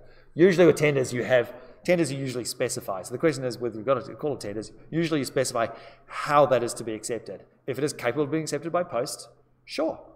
Please reply by post. accepted by post. Yep. Maximum time 10 p.m. 10 p.m. 10 Ah, well, p.m. receive, 10 p.m. 10 p.m. as well. Well, that's right. If you clearly put, and these are common law rules, you're capable of overriding that by agreement. But by default, if you say, please respond, or here is my offer, right? You have 28 days to respond. Okay? You don't stipulate the mode of acceptance. Post is one of those options. It is deemed to be accepted and the letter is put in the mail. I cannot stress enough how dumb that is in this day and age. And so these cases, Antares and Brekibon, involved telex machine and fax machines. And in those cases, Lord Denning for the first one and the House of Lords, Lord Diplock, I think, both said, this rule is old, it is a rule of expedience, it is a rule for a bygone era, it is still good law, but only for post. It does not apply to text messages, facsimiles, emails, and pretty much any other way of doing it. Social media, and Facebook Messenger. Yeah, sure. All right, sure. I say, all right, I wish to sell you my boat for $8,000. This offer is open for 28 days. All right. On the 27th day, you write me a letter saying, I shall buy your boat, put it in the post. It's deemed to be accepted on that day. Yeah. Yeah, I know. It's as dumb as that just sounded. Yeah. It has to be accepted and it's done. It's accepted at the point it's put in the box. Yeah, I'm not kidding. I know. What do you say? I have a hard time with this rule. This is the rule. This is literally the law. Change it to what? This is what we're going to be talking about during the break. I wish to hear what you wish to change it to. I am all ears, as the courts, as to how to go about changing this particular rule. It sounds really dumb, and it is really dumb. So if someone sends an email or a messenger, Completely different. Fax machine. It's only accepted once the person sees it. No. Okay, this last one. No. This bit here. This, for electronic communications, is modified by statute.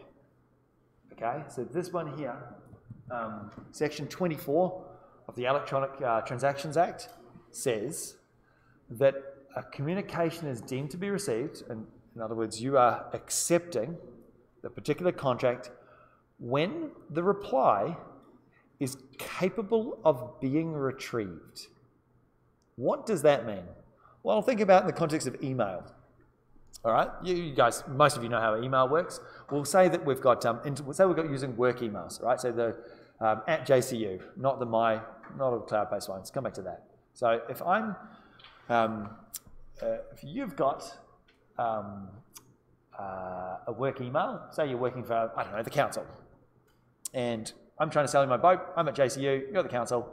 I'm sending an email that says, "Hey, do you want to buy my boat for $8,000? Okay.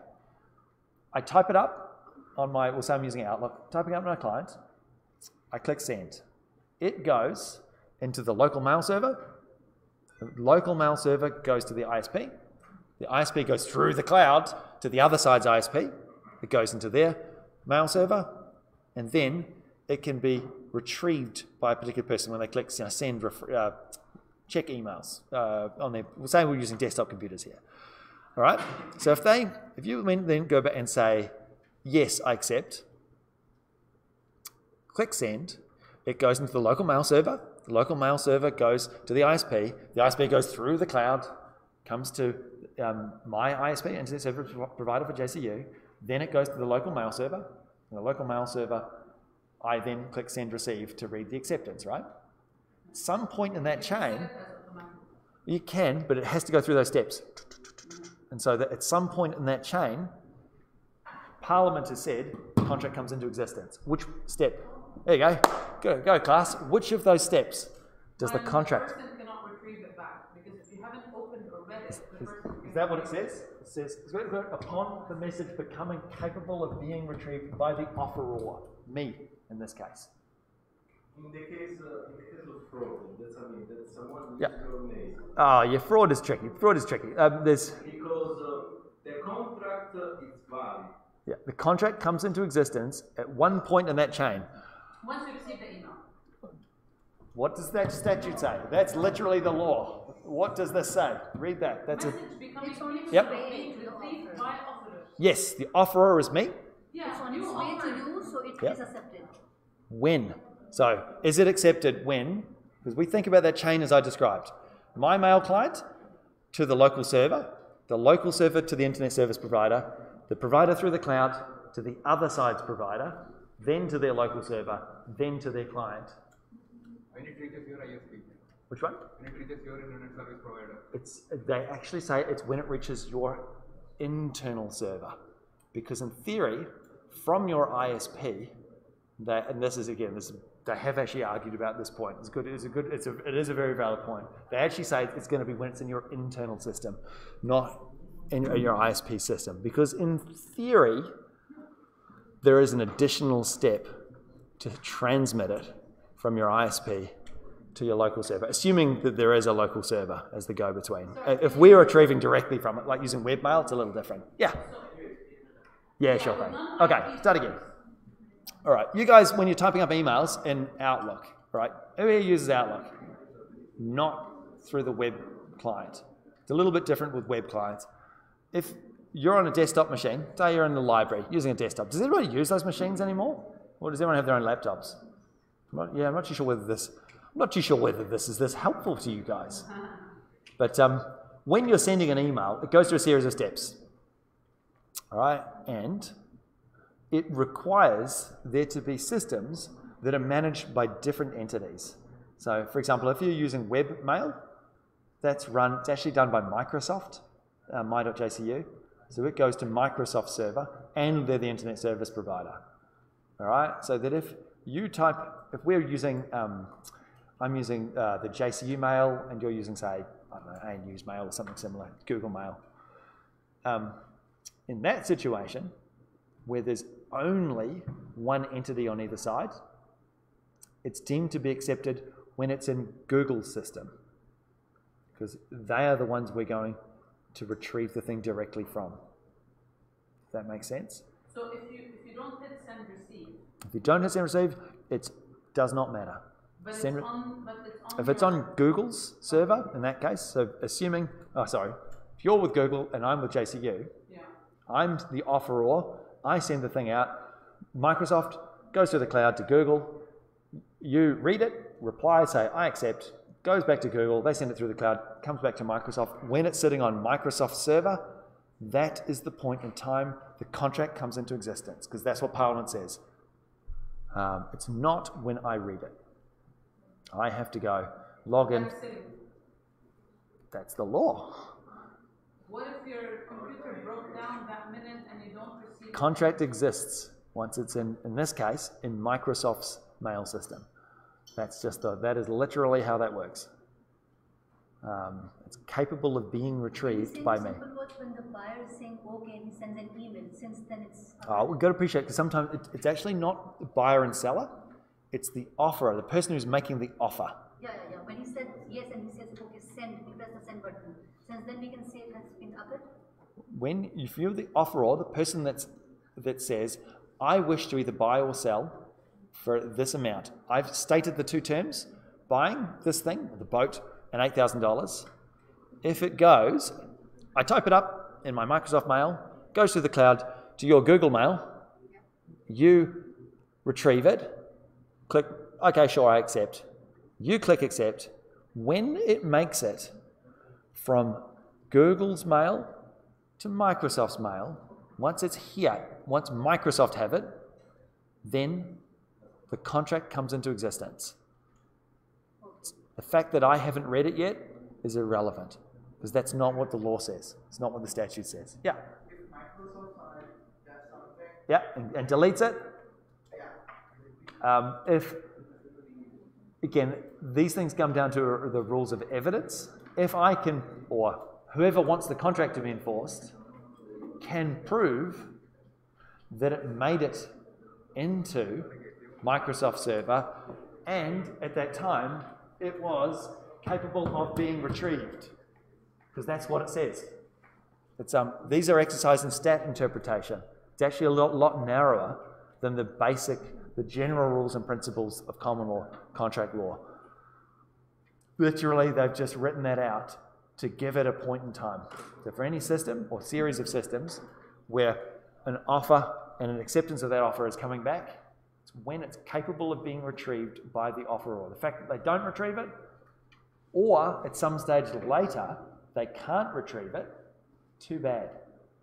If at some stage it was capable of being retrieved, that's when the contract comes into existence. But sometimes I can send an email Yep. and I can retrieve the email if the person hasn't read it yet. Sure, but that's different again. Remember that you can also just send them an email that says, I retract my offer.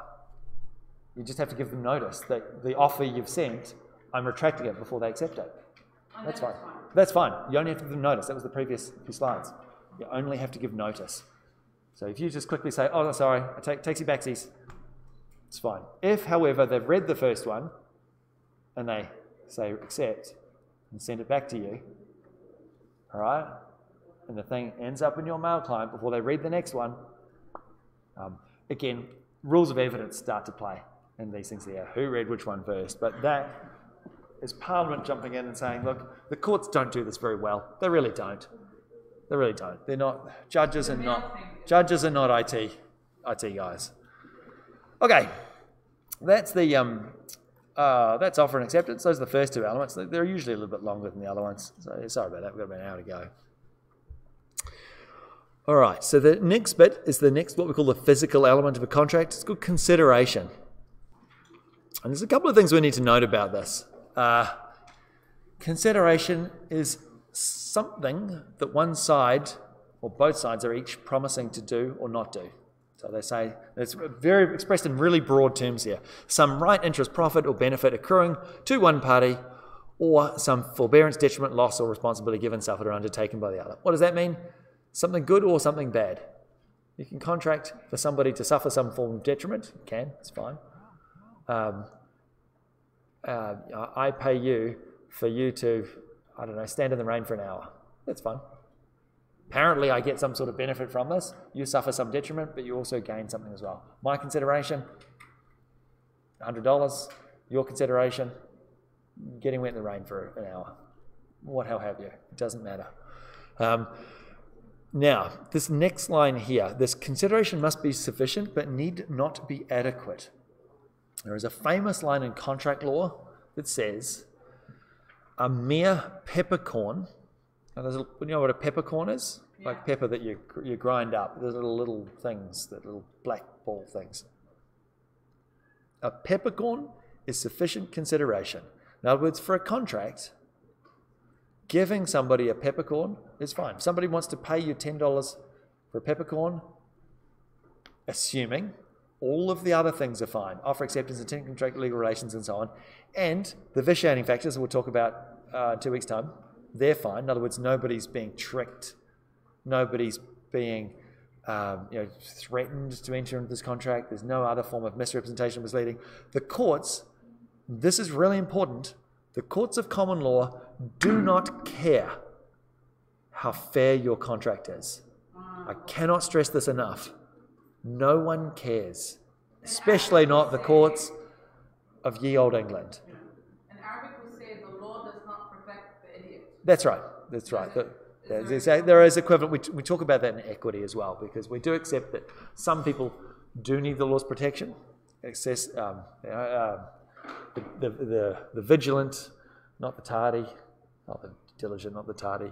But here, the courts in contract law do not care how fair the bargain is by default. They just don't care.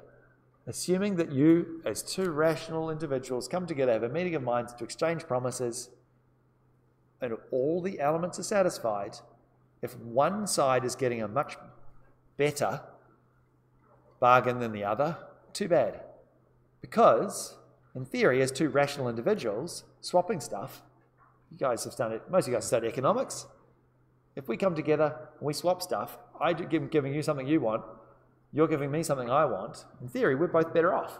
We've both maximized our utility, assuming there's a low transaction cost. If we repeat this many times, that's what grows a healthy economy. In theory, makes people happier. The courts don't care whether there is some objective truth about fairness. They don't care. It's super important. So consideration, a mere peppercorn is sufficient consideration. All right, so this idea of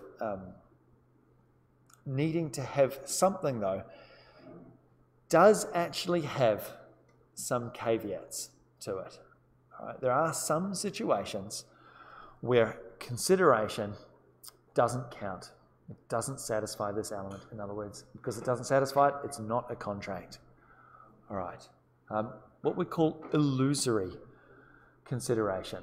That is where you are getting or forbearing something that in some way isn't really something gained or something lost. So an example here is that if you or I, say we had the boat, going back to Sam's boat, I've got a boat, you've got $8,000. You want a boat, I want $8,000, it's fine, we exchange that, all right? What if you find out later, all right, that you actually already owned the boat? Did I actually give you anything if you're buying something you already owned? No. No. We call that illusory consideration. Is there, like, this is haphazard. It's unusual. It's unusual. Yeah, it is. Is there something that we can think of? A particular example? Yes. Bouncing checks.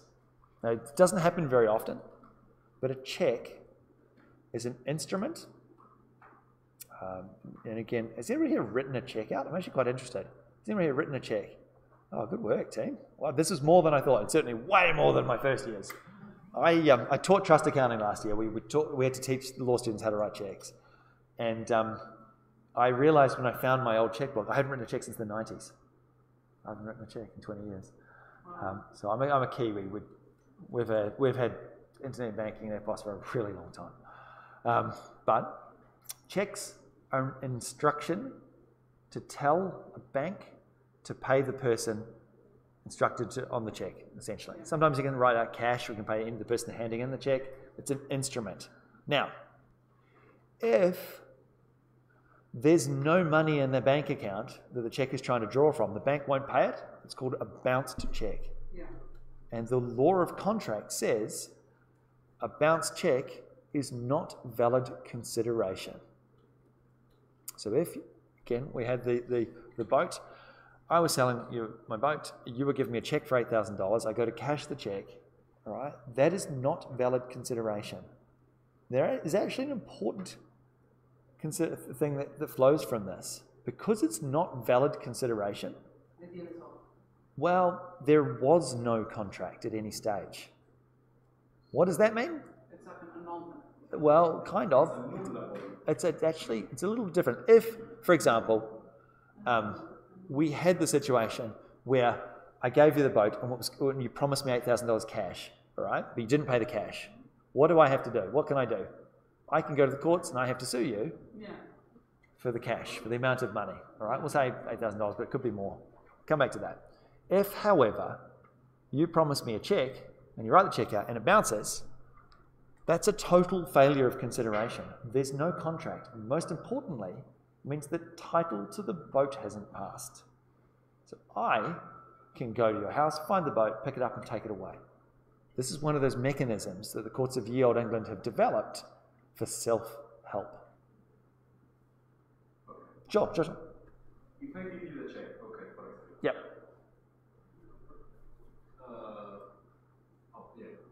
I'm buying something from you. Say a boat. A boat. Boat's good. I give you the check. Yep. 5,000. Now I don't know the rest. Sure. $5,000. Yep. Okay. I take the boat. I go to the department. I change the name. Oh, you're assuming that there's no registration. Assuming it's like a kayak. I bought a kayak, $500. Yeah, registration's different. Because Yeah. if even the check bounces, then you come and pick up the boat, I will sue you for violating, for stealing. And Yeah, those things. There's a variety of things that come up. In terms of registration, if we just assume that there's no system of registration. So I bought a kayak for $500 a couple of years ago. And so that, yeah, there are a lot of systems for a lot of assets. So again, the car I'm trying to sell, I did the contract for $450 by text message. That has to be a general law sale because you have to transfer cars with registration using, they have to have what's called a roadworthy certificate. And this car will not get a roadworthy certificate, so I have to take the plates off it and sell it as is under the common law, using these rules and not the statutory transfer rules. Okay, so there's just a couple of things to note about that you can still, it's still an asset. I'm still allowed to sell it, but I can't sell it as a vehicle that can be driven on Queensland roads.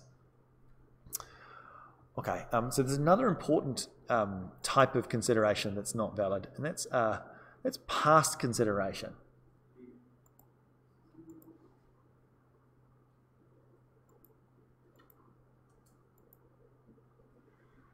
All right. Why? If, instead of having a boat, if I have a contract for you to come and you're in Australia now, you're going to come and mow my lawns, because that's Australia. We all mow our own lawns usually. It's crazy when you work out what the wages are here. It's insane. But for those that haven't yet had the joy of mowing lawns in Australia and Queensland in the middle of summer, I feel the pain you're going to have one day. But say, come and mow the lawns for $100. That's fine. All right, I'm going to come mow your lawns. You're going to give me $100. No dramas. That's easy.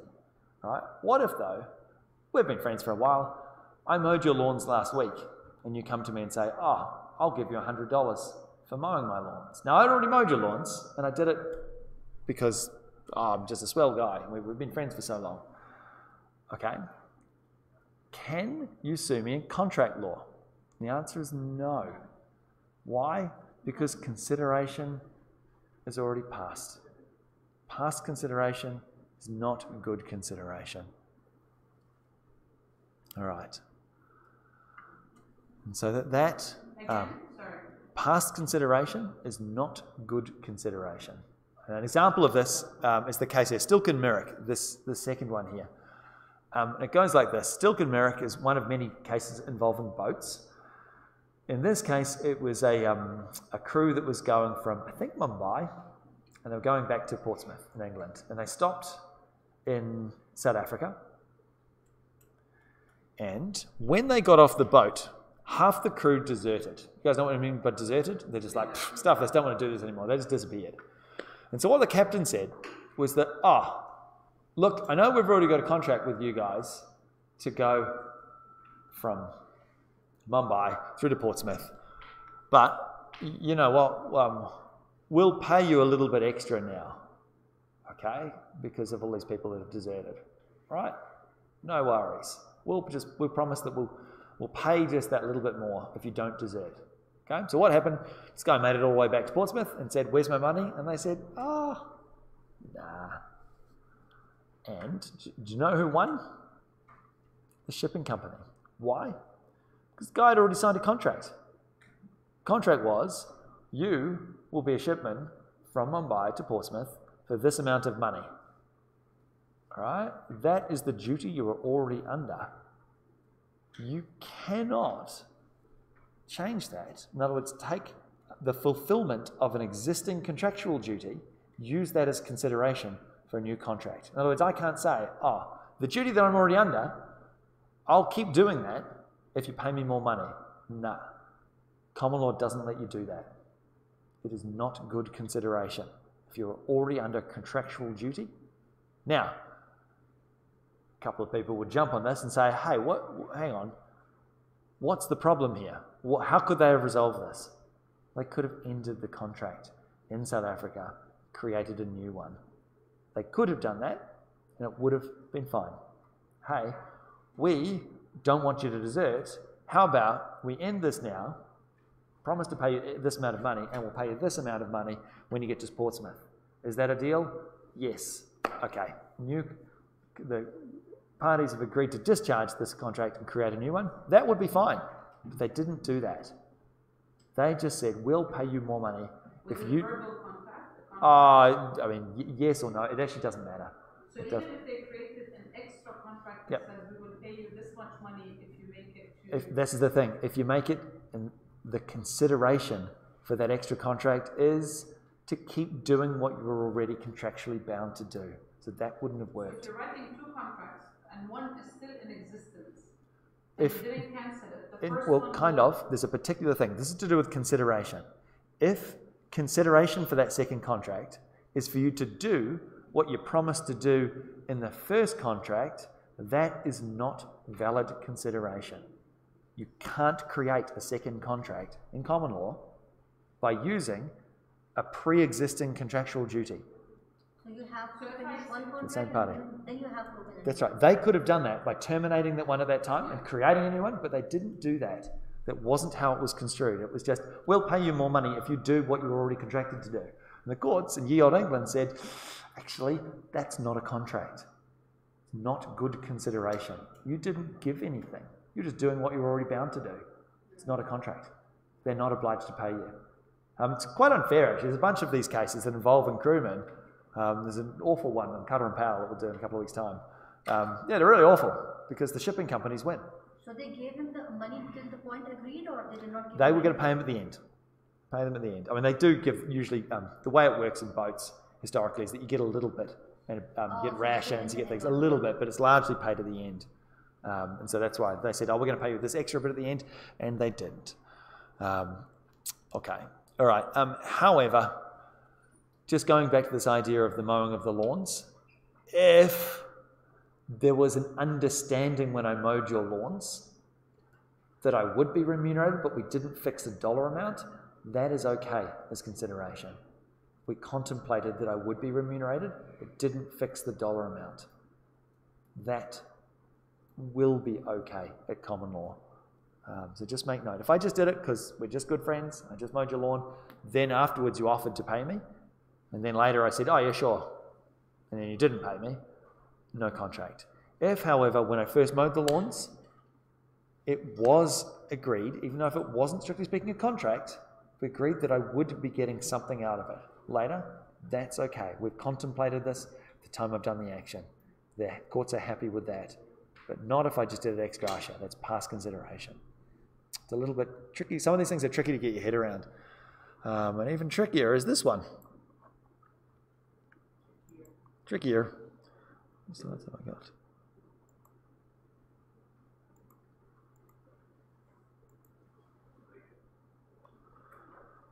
Okay, I'll do this slide and then we'll take a break again. And then we're probably going to finish earlier than usual.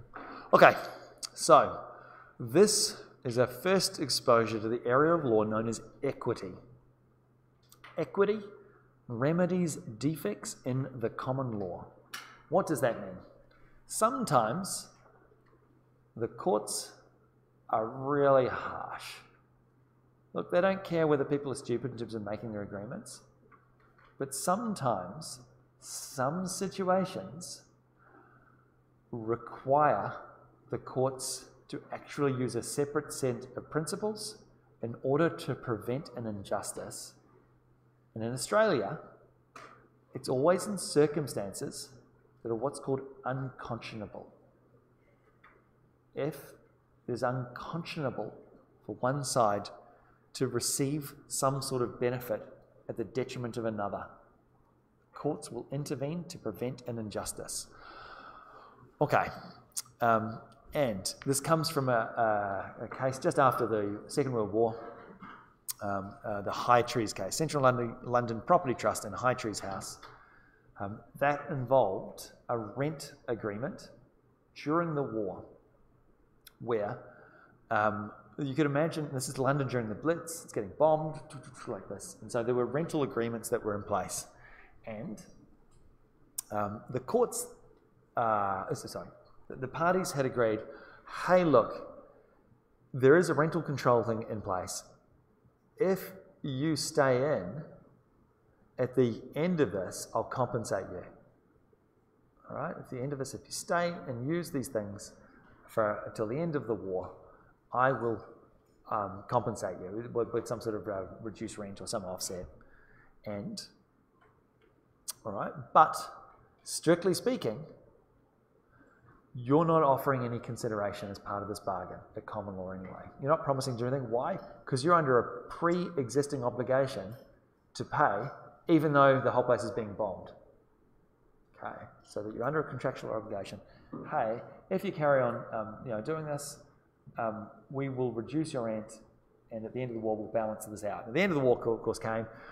They reneged on the agreement. They didn't want to do it, and there the court said that, look, in a specific set of circumstances, the courts will intervene to prevent an injustice. If these three things happen, that is where one person actually materially alters, in other words, usually suffers some sort of detriment as a result of acting on this particular promise, and we can't undo it. So one side's actually usually suffered dollars and we can't bring those dollars back. And in some ways, it's unfair or unjust. Now, in Australia, we use the term unconscionable. This is a UK case. We use the term as unconscionable. There's a technical definition for this, but we won't do it for 2 more weeks. For the promisor to renege on this agreement. Now, it's actually better explained. High Trees is where this principle comes from. It's actually better explained in this Walton Stores case. Why? It's an Australian case, a High Court case from the 80s, I think. Yeah. And it goes like this. Walton Stores owned a whole bunch of malls. And they got Mayer, they had some contractual negotiations with Mayer for them to come and do some developments on one of them. All right, so they had all this content all ready to go. And Mayer started working on it. They started developing, knocking the buildings, existing buildings down, levelling the thing, expending money, going through and doing this. Now, at some stage in this process, Walton's realised that the planning regime wasn't complied with. It was neither party's fault, neither party was aware of this, but it actually meant that you couldn't have a contract. You couldn't have a contract to do this particular development work. They became aware of this, all right, but they owned the land, and they were very happy for these guys to carry on building the development, doing the development, building the car park, building the building. They didn't tell them. Just kept quiet for 6 weeks. Just let them carry on, spending their money, sending all their workers out and building these guys the building. And then 6 weeks later, they're like, oh, actually, sorry about this. The statutory rule actually forbids us from being a contract. We're not going to pay you. What do you reckon? Should the courts intervene? Yeah. Yeah, they should. But strictly speaking, the letter of the law says there's no contract. And so this case, again, it went to the High Court. What happened then? Or then they said, look, and they built about, basically they took the High Trees case, they analysed it, and they adapted it to the Australian circumstances, and particularly the word they use is unconscionable. It's in bad conscience. If you can't hand on heart say that for those 6 weeks' time you were letting somebody else come in and do work knowing that they were going to do it and you weren't going to have to pay anything, that is bad conscience. Yeah. All right, knowing that a contract cannot be formed here. And so that, in those circumstances, the courts will intervene to prevent an injustice. In other words, in this case, you're going to have to pay them a fair and reasonable amount. Oh, bro, sounds awesome. In order to compensate them for that time and effort. So that is equity intervening. Now, we have to be careful. Again, I'll go back to the principles of equity several times throughout over the next 5 weeks, because equity will only intervene in certain circumstances. And usually, the most important one is if you're not trying to screw the other party over as well. Equity is not going to intervene if you, well, they say, go to the courts with unclean hands. So just leave that on the back of your mind. If you think you're going to do a dodgy on somebody, and you won't be able to claim in this area if it turns out, there was no contract for whatever reason, in terms of some rules. Okay, Commonwealth and Vawayan was actually the Commonwealth themselves saying, if you bring an action, in this case for a personal injury, it's not a contract law case, but it's an equity case. If you're relying on a statutory right and you lead the other side to believe that you will not rely on your statutory right to do, or to get out of a particular contract, the courts will intervene in that situation. Vawayan was an officer aboard I think he was on the USS, got in the ship name Voyager, I think it was? USS, I say USS, that's the Starship. That's the Star Trek ship. No, I think it was called the Voyager, but it was the Australian one, so Her Majesty's HMAS Voyager. It crashed into, it's actually an aircraft carrier. Australia had an aircraft carrier after the war. They had a big crash in the boat in the middle of the night. Hundreds of people got killed. I think it happened in the 50s or 60s, really a long, long, long time ago. And what the Commonwealth government said, government, not Parliament, government, back in the 70s, I think it was, said, normally these things are statute barred. There's a time limit to bring a claim. But in this case, we'll let that go because it's an unusual situation and it's military and we care about our defence force and stuff. What happened? The government changed, and then later on, came to the 80s, and no, we're not going to do that. You're out of time. Sorry. And so this went to the High Court in 1990, and they said that, look, in that situation, government has actually made a promise to not use their strict statutory rights, and equity will intervene to prevent an injustice in that situation. So this guy got up and was able to bring that action. Okay. Actually, I'll do one more. One more, then we'll take a break, because this is the last one on. This is the last one on consideration. There is a statutory mechanism for bypassing consideration. It's known as a deed. So, you can have a contract with somebody where they offer nothing, if and only if it is signed, sealed, and delivered following very formal process known as a deed. A deed will bypass consideration. So you can still use the rules of contract law if you put it in a deed. It's actually very common, by the way, when you have litigation. Both sides will enter into a deed because they could be signed separately of each other if you don't trust the other side. The deed will say, we will forbear all rights to sue the other side. If you pay us a certain number of money, I'll enter into a deed that says I won't sue you. Just in terms of timeframes, usually what they do, rather than have a simple contract, they put it in what's called a solemn document, a solemn deed. And it just lets you bypass consideration. So you can have a one-way contract, essentially. Why would you do that? Oh, there's a variety of places. I've listed some of them down there, where you're basically forgoing a particular right, and you might not be getting something out of it. So things, indemnity. In other words, if I just want to give up my right to sue, all right, but I'm not getting anything out of it. Maybe money's going to a third party, or I'm just doing it out of the goodness of my heart. But the other side wants the protection of contract law. This is the way to do it. You can do it in a deed.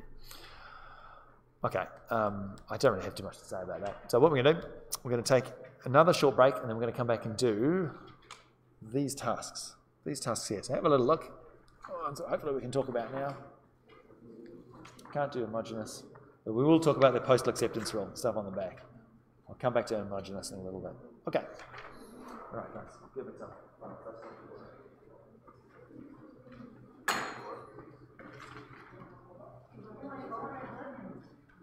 Congratulations. Can you believe it? I heard every word you were saying. Now you're not hearing I have one.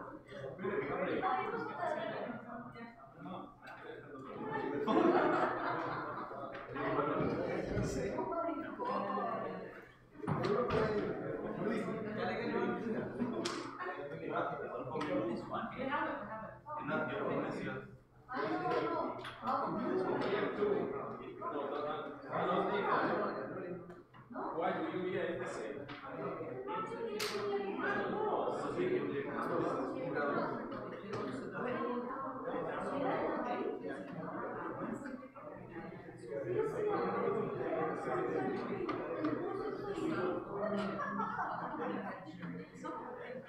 Seriously, I was about to go and give my because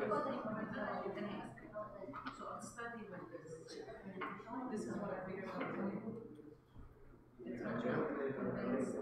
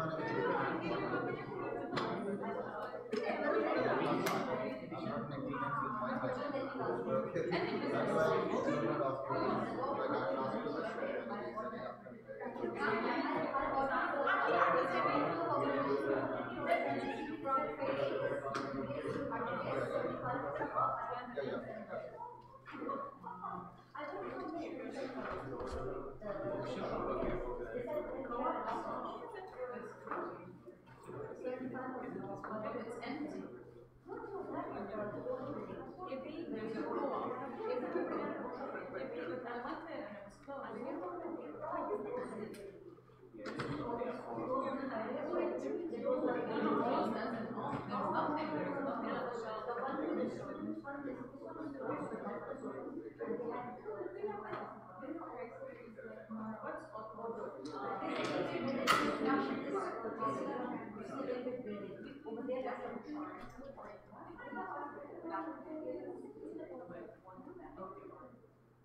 On Facebook, where do I find that? What about this one? Is it Venture Topics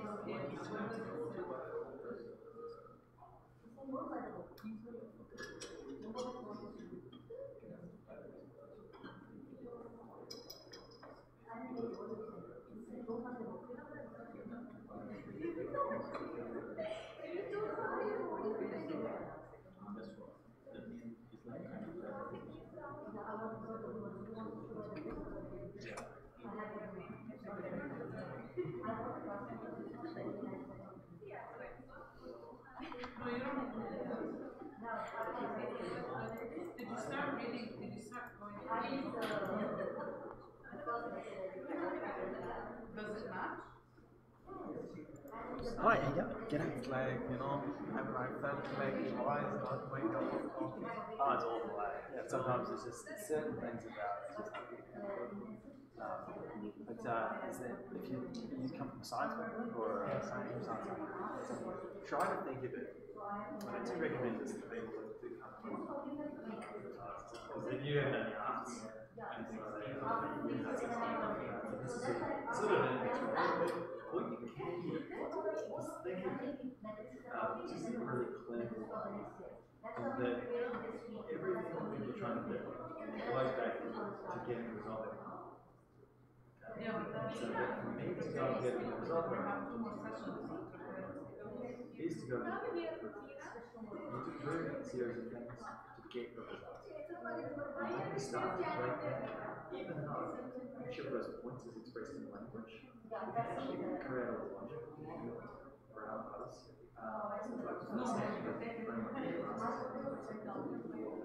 Reading, doing the snapping point, reading about the test of residency. It's logical integration, but frustrating because each of the points expressed in points in space limits. That's the heart. Each of those points. Most of that is the actual logic. For example, similar. You need to prove the context.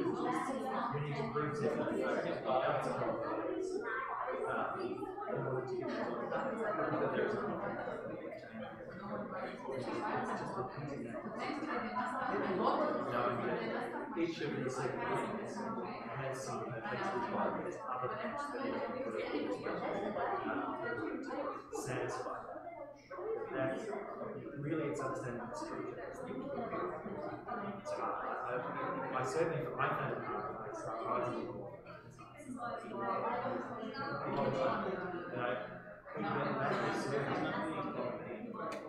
Because it's one of the systems that seems to be hard answers. It's not as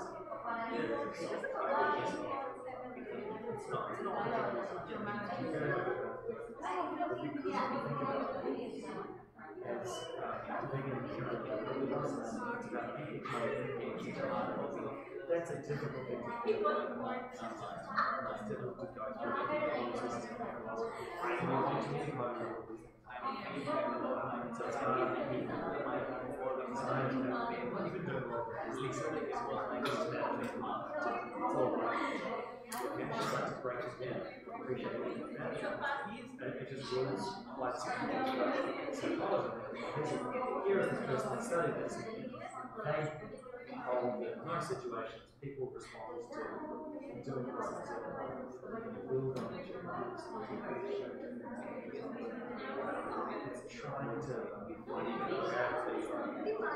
help right mind. I said this.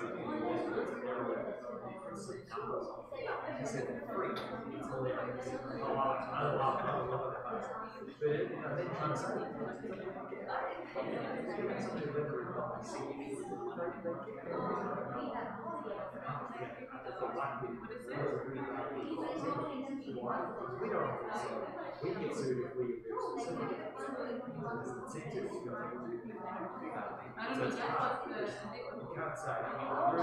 what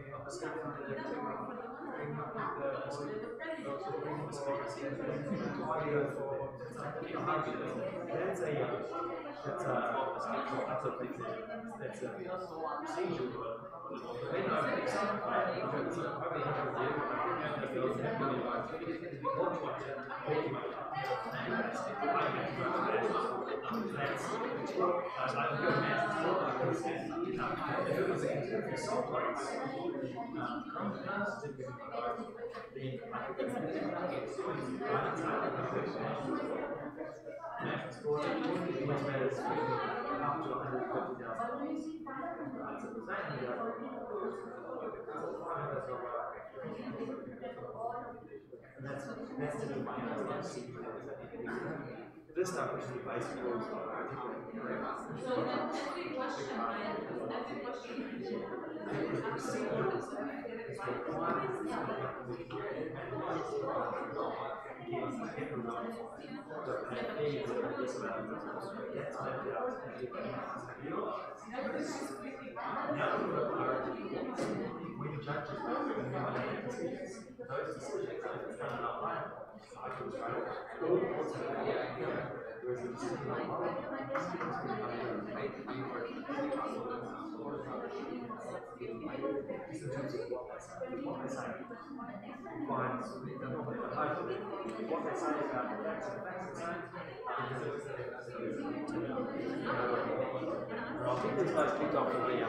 Okay, guys, we'll kick off with this stuff.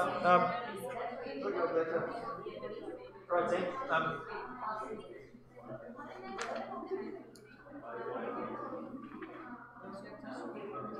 Okay. From before, we talked about the postal acceptance rule, and people, some people in the class, including me, said that this is really silly. But what should it be? What should it be? What's a better system? What is a better system than that rule? Go. Than the postal acceptance rule. If we had to think about the postal acceptance rule, I'll bring the slide back up. This idea. Which one? Postal is the worst one. It is the worst one. It's a terrible rule, I think. But is it the best of a bad situation?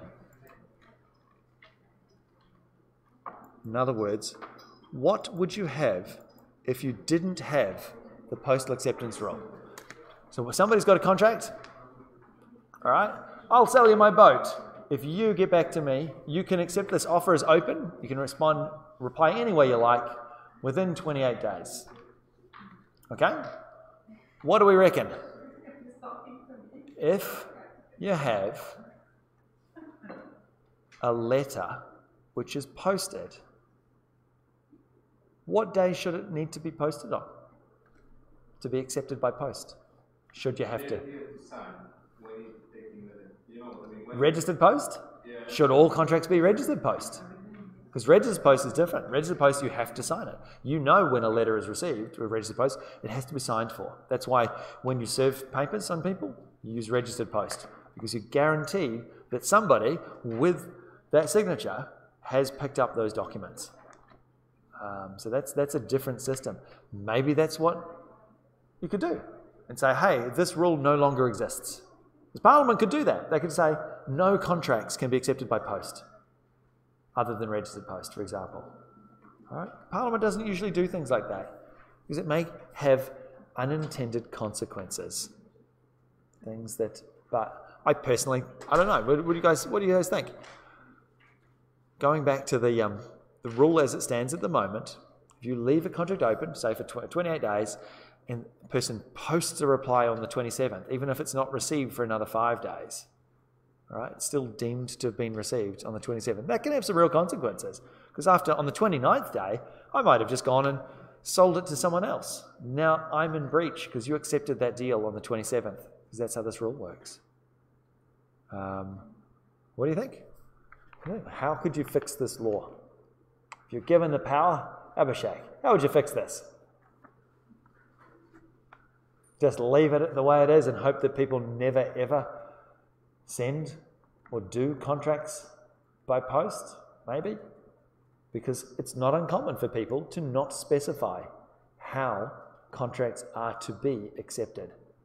Because this is still on the books, this is still a law. It doesn't come up very often, thankfully. But you know, the post can do some weird things. And I love telling the story. When you start to put statutory rules, Parliament jumps in. Parliament can do some weird things as well. You guys may find, living in North Queensland, I don't know if many of you guys spend much time in Brisbane or the southeast at all, because I had a great one.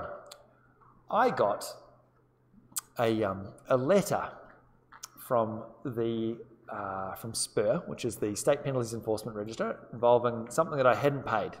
Didn't pay something. So they cancelled my licence. And I called them up and said, hang on, I've just got this letter today that says my licence is, surely this can't be right. Because it says 14 days after the date of this letter, if you haven't paid, your licence will be cancelled. All right? Doesn't sound that problematic. 14 days is quite a lot of time. Seems fine, right? Well, the date of the letter was the 7th of May. It was posted on the 19th of May from Brisbane, and that was a Friday. You see a problem here? And I went back and read the statute. Turns out the statute said the date of the letter. 14 days from the date of the letter.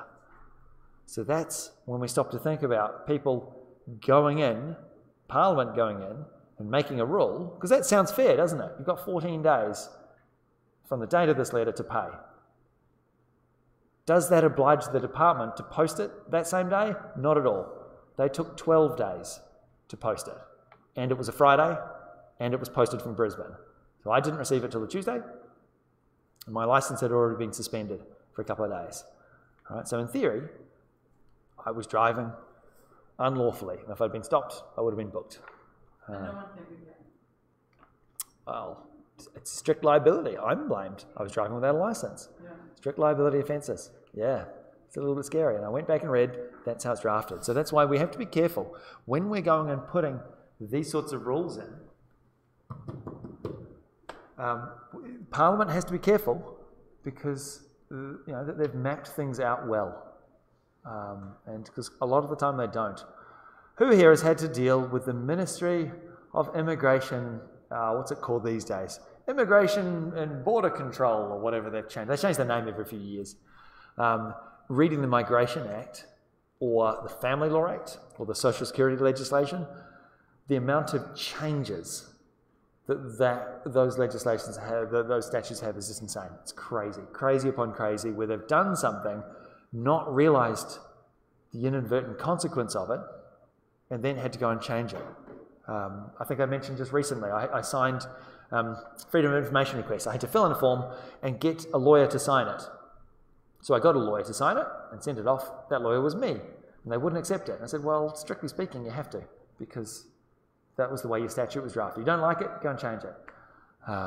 Anyway, that's the downside of Parliament stepping in. Okay. Question. Yeah. These papers. Yes. Okay. So Yep. do we have them answered or with answers? There's no answers for this. That's for you guys to go through and do. These are high-level questions that tie in with your discussion board questions as well, some of them. It is for you guys to go through and actually take not just the rules you're going to learn, but to actually think about it and construct what you genuinely think. Arguments for and against doing things. How do I measure it in terms of whether it's right or wrong? It's not, some of these things aren't right. There's better or worse arguments. So there's no right or wrong? Not really, no. Not really stuff. This is you guys analysing stuff.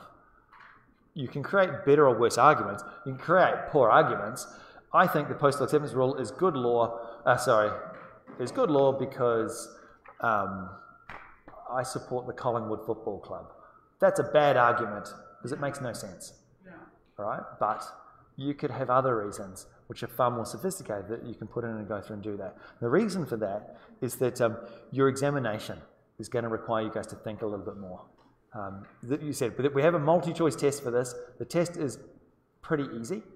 And next week, I'm going to be doing a session for the externals. And so the internals, you guys as well will have a session. We'll go over the test and what you need to know.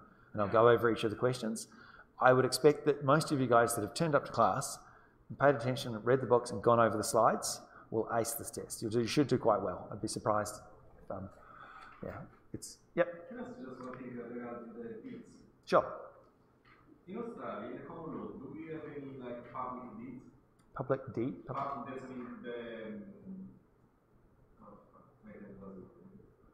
There's do we have a notary, for example? Oh, yes. We call them a notary. A notary public in Australia, in the state of Queensland, is called a justice of the peace. Justice of the peace. That's the thing. That was the it's called a justice of the peace. When we do misrepresentation, I have a story about me trying to become a justice of the peace. It's very silly, but very, very apt for this subject. But that's 2 weeks' time. Okay. All right. So the next bit here, should the rule for acceptance in electronic communications be merged with the postal acceptance rule? In other words, should this somehow become the postal acceptance rule? Does this should become?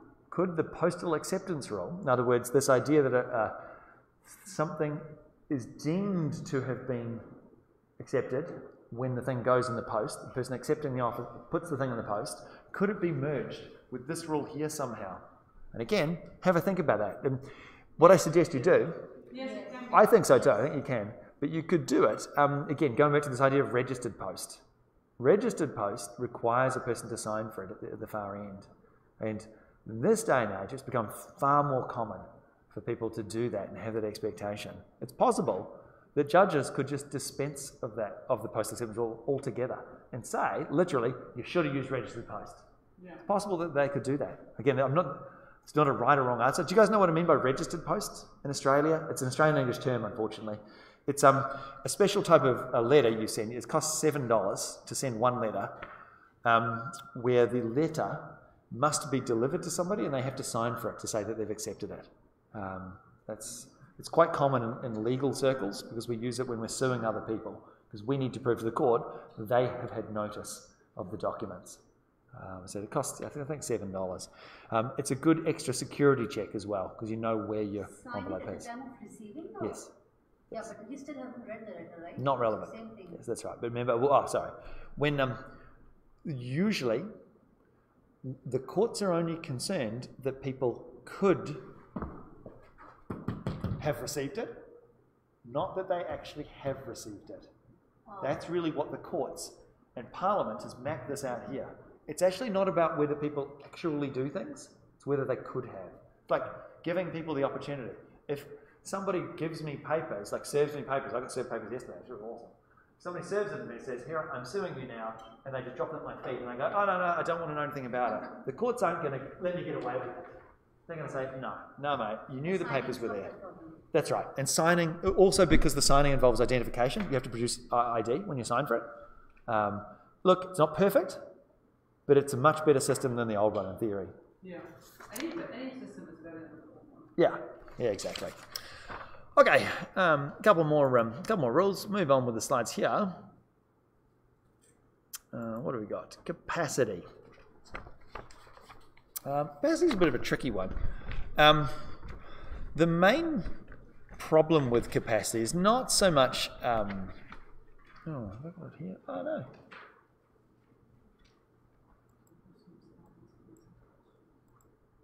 Oh, good gracious. I don't know why I haven't got it here. I've lost a slide somewhere. I'm a little bit worried about that because there's one important rule about capacity. Slide 18. Ah, there we go. Thought so. I was thinking, talk about minus. Sorry about that. All right, I'll come back to this one. The previous one, capacity, usually the problem we have in contract law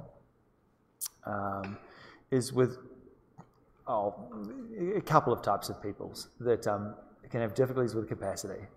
And those are minors. What's a minor? Under 18. It was actually different in all the jurisdictions until a couple of years ago in Australia. Now, in all states and territories, it's 18 for the criminal law and the civil law, thankfully.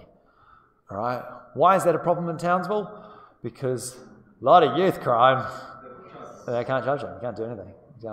I don't know if you're aware, I told my 9-year-old, actually I told him a year ago when he was 8, that he couldn't be held criminally responsible for any crime whatsoever. And his eyes lit up when I told him that. Really? Some laws should be hidden.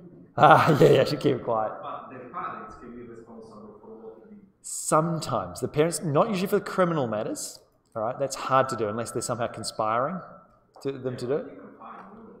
Sometimes they can be held civilly responsible for the actions of your child. You can be held responsible for the actions of your child. Think But something should be done about such laws if it's causing death to people and stuff like that. again, that's right. Yeah, absolutely. And so it's one of those things. The rules on minority though actually flow from international agreements as well as domestic ones. And you appreciate that different countries, when trying to protect the rights of children, look, we don't want 9-year-olds to go to prison. That's a really bad society. When for whatever reason 9-year-olds can go to jail, something about it just feels inherently wrong. And there are treaties that Australia has signed up to that says the rights of the children are X, Y, and Z. So you don't have juvenile prison? Sort of. What they do up at Clevedon, they do have juvenile detention. All right, so from 11-year-olds onwards can go to juvie, but by default, it's quite hard for them to do. They have to be really bad, like really, really, really bad. Like somebody under the age of 14, they have to be essentially that level of problem. There's one of a minor in Townsville who Yep. he enters your home, he Yep. take a picture with you, Yep. and then he keeps it on the side table and then it goes away. Yeah, there's people who do that. They do also. There's all sorts of terrible things. Oh, little guys. Picture with you? Yeah. Like you're sleeping in your room, Yeah. so then Sneak in and do it. Selfie, they will leave the picture with you. Just to Yeah. show that he can enter inside Yeah, your home. yeah, they do. Yeah, that's like that. People, young kids do that. Yeah, that's the thing. You find that, yeah, My friend's house, just to have yeah, just for fun. just for fun. Yeah, it is. I can absolutely attest to that. Oh, I'd That's- slap them. well, if you're awake, Whip them. I'm Middle Eastern. We'll yeah. do Well, whipping. well, it's a difficult thing. I'm a Kiwi, all right. I grew up in South Auckland, all right. And about 2 or 3 years ago, I'm the only person that's had a car stolen from JCU in like the last 3 years, right? And I laughed my head off. It was so funny. Why? Because I've grown up in South Auckland. I've had cars broken into 15 times. This was the 16th time, first time in Australia. And people are saying the crime rate's so high. And I'm like, no. That's not, the crime rate is not here at all. And I thought it was hilarious. So the girls in the office, they're all in tears. And I also found it hilarious because a couple of days later at Hyde Park, someone found my car. And we're there waiting for the police to arrive. And then these dudes just arrived with a spare battery. The battery was missing from it. And they got this battery and my stolen car key and they were assembling the car. And so me and my friends are like, hi. And just as the police arrived, it was hilarious, absolutely hilarious. So I got my car back, cleaned and filled with petrol. Literally got my car back in a better condition than when it got stolen. It was crazy. There was recently an It's crazy. accident in Sorry. which a mother and the child died because just a minor was Yeah, doing what the that's rest it. did. So what we find here is that the crime, the reason why I'm bringing this story up, crime here is quite different to what it is for me as a Kiwi. In New Zealand, crime works completely differently. I don't understand how crime works here. There's just the youth crime and young kids using these sorts of rules because they know they're acting rationally. They're acting rationally. And I've got to say, I have a lot of friends who work in the youth prison. 5 of my friends work there. And those kids have a much, much better life in prison than they do outside. They literally get fed 3 times a day. They get exercise. They're not getting molested. They're not getting beaten. They don't want to leave. If you think about it, they don't want to leave. That's a problem. That's a problem when you've got 14-year-olds that would much rather be in prison. So as a society, again, this is a question of philosophy and criminology, not so much for business law, but that's something that you have to think about when being heavy-handed in terms of the criminal justice system. It's hard. We appreciate that kids don't work the same as us as adults. They don't have the same mind. They don't, in the case of contracts, they don't have the same amount of capacity to have this meeting of minds, like 2 rational individuals coming together. So what we say is that contracts can be enforced by the minor, but not against them. So by default, if you sell, again, selling my boat, $8,000, I hate it, it's just the person in front of me. Sorry about that. You get picked. She got picked on, now you get picked on now. $8,000 with a boat.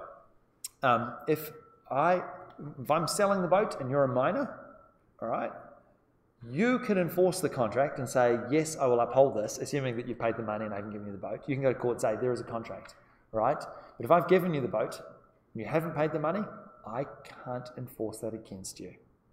Now, it's not to say I can't get some remedy in another area of law, but I'm not getting a remedy in contract law. Okay? I can't enforce that contract in the court against a minor with 2 exceptions. There are 2 types of contracts that can be enforced, and those are up there. It's for the necessities of life and beneficial contracts for service. What does that mean? If you are 16 years old, can you buy food at the supermarket? Yes. Yes, that contract can be enforced by both parties. Can you get a job? Yep. Yes, and that you can do that job and it can be enforced by both parties. Those areas can be enforced by both sides. Okay. Both sides, they're mutually enforceable.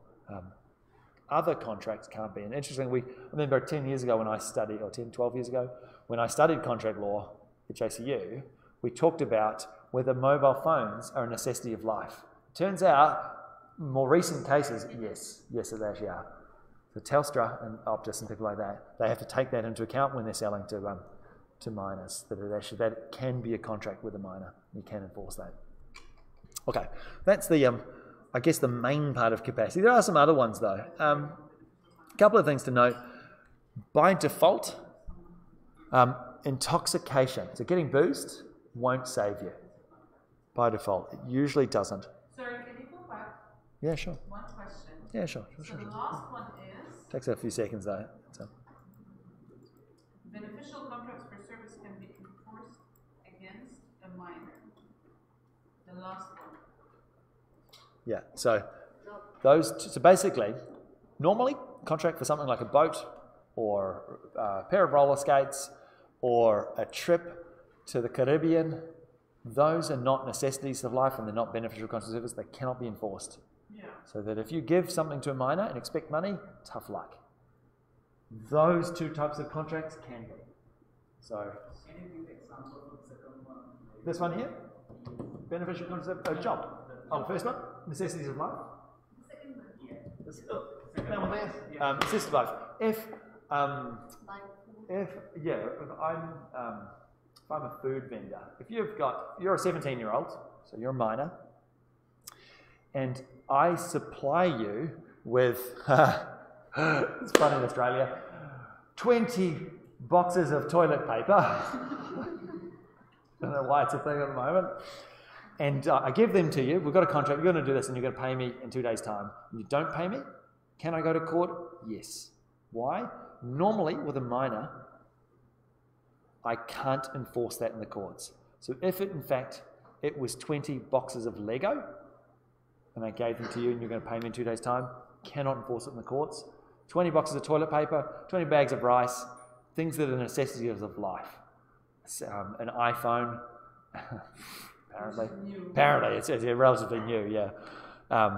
But a motor vehicle can be as well, because there's an aspect of doing things in life. So there's only one thing that you can enforce on a minor, Well, two. which is necessity of life. This one here as well, beneficial contracts for service. That is when they have a job, so that if you pay them, Job, and this is a yeah, it's basically the two things that minors need to do. Yeah, rental agreements can be enforced against them as well, so that if they come and you pay them, right, ahead of time, and they don't come and work, you can sue them. you can sue them. Can sue them, yeah. That's the requisite capacity's there. Just to be careful with dealing with Little little shits. shit. Oh God, that's on the recorder. Thanks. No, imagine little shit comes in, literally they can rob you out. Yeah, they can. Okay, a couple of other things though, particular business circumstances. If you get drunk and buy your friend's car, too bad. That's the default rule. The default rule. Look, the courts are a little iffy about this one, because you can turn around with intoxication and say, I didn't understand what I was doing. I lacked some of the other elements, the intention to create legal relations, or I had I couldn't understand the subject matter, the mutuality and the intention elements. So those two can be iffy as well. All right, so those two you do have to be mindful of. But by default, if you get booze, too bad. The same with being mentally ill. Mental disability won't get you out of a contract. Contract's pretty harsh. They're pretty hard in terms of that aspect of all that liability. There are a couple of things that come up though, and that is with unincorporated societies.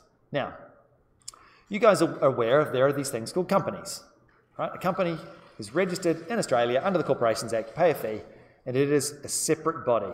It can sue and be sued, it can own property, it is standing in the eyes of the law. It's a legal person, right? But as well as companies under the Corporations Act, you can have incorporated bodies under other legislation. So, for example, are any of you guys familiar with the term body corporate? Body corporate in a building? Like if you have an apartment block, you live in a big apartment block, there is, under the strata title legislation, a committee of people who run the building.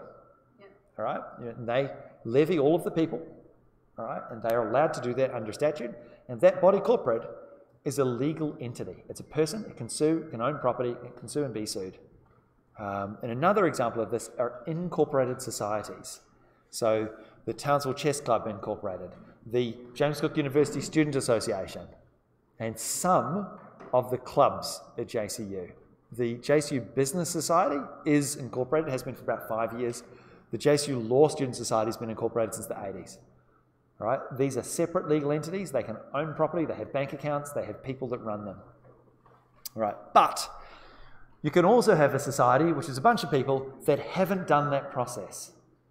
It's just a bunch of people who've come together to form a club. All right? And if it looks like an association, they're acting like an association, but it's not, a contract is going to bind all of the members.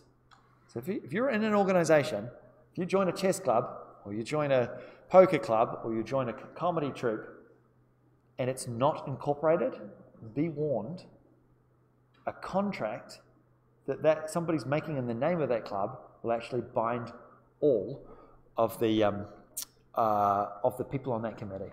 So just leave that one in the back of your mind, which often is all of the people, by the way, in small societies.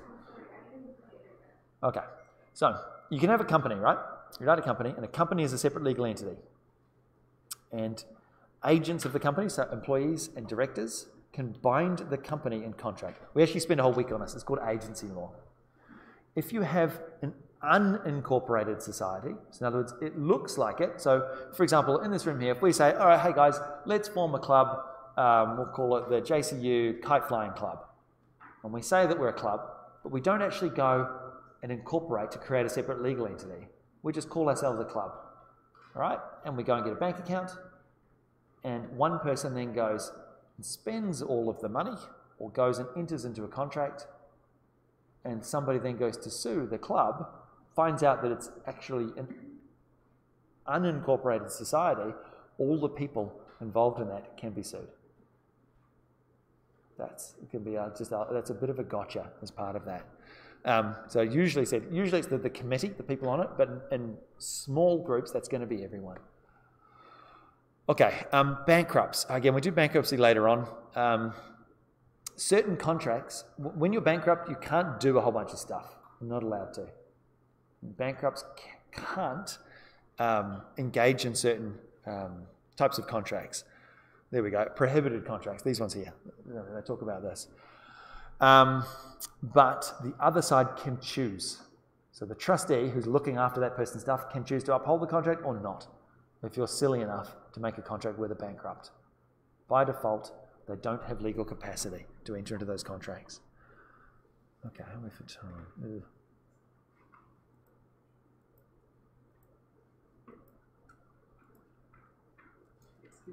Yeah.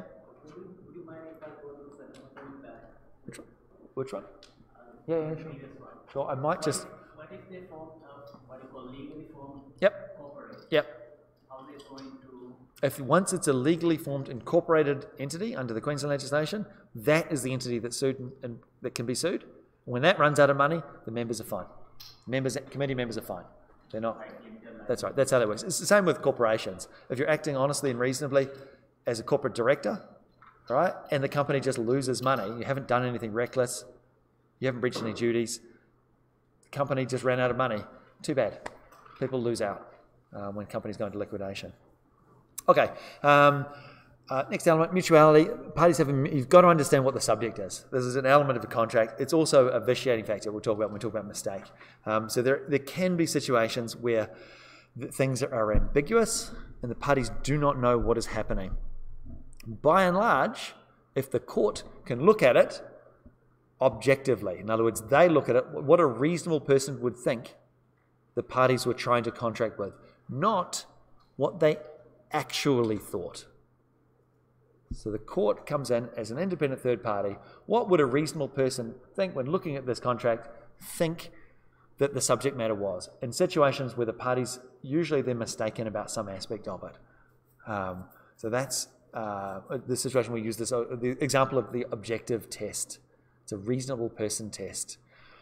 Because if the parties don't mutually understand the subject, I thought I was buying the red Honda that you had parked in front of your house, but it was actually the red Honda that you had parked behind your house. I thought I was buying a good car, you thought I was buying a bad car. We say that we're mistaken. We didn't have mutual understanding of the contract. There is no contract. I'll come back to this one again, only because we're quite short on time here.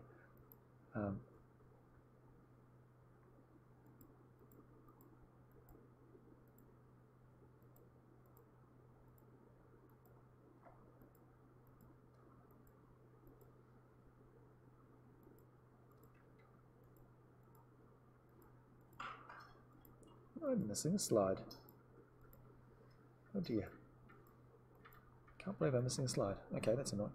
Okay, so this is not the last slide. For whatever reason, I am definitely missing a slide from my PowerPoint, so I'm really, really sad about it. The last slide is benefit of ADR. Yeah. I've looked at that and I've realised that I will have to correct that. I'm really sorry. That there is an extra slide which shouldn't be in there, and I'm definitely missing one slide, because you might have noticed this is the final slide, or the final proper slide, but we've missed one. I haven't talked about one of the elements, which is intention. Intention. I will talk about, we're going to do this one here. I'll have to send you guys a link to it. I've actually just written it up in a separate link, which is really annoying. But contracts on the face of it must be lawful. In other words, you can't have contracts where the subject is fundamentally against common law principles, principles of policy, or forbidden under statute. And I'll go over this in a lot more depth when we're doing the vitiating factors as well. But note that there is a distinction between contracts, again, that are legal on the surface of it, but are illegal as performed. And the courts do not like finding contracts illegal as formed. They don't like doing it. They basically, there's this long-standing theme in the courts of common law that they will bend over backwards to try and uphold contracts. They don't like breaking them. They don't like doing it readily. They will try to interpret them in such a way so the sides that have clearly come together to form a contract, that contract is in place. We will use the rules of non-performance and discharge to work out what happens next. Because in situations where there isn't a contract, the law is a little bit messy in terms of what happens. So going back to us with the boat, if there was no, I've given you the boat, you haven't paid me the $8,000, you're 17 years old, how do we resolve this? Is actually a little bit problematic because you've got to use other areas of law, usually tort law, in order to recover property. It's not done under contract law. You can't use the rules for breach, which are well mapped out and quite mathematical. Other areas of law are a little bit trickier than that. We're out of time here. It's 9 o'clock now. I'm going to have to go and find that last slide. We'll basically go to this. I'm just going to go through and just tell you what you need to know.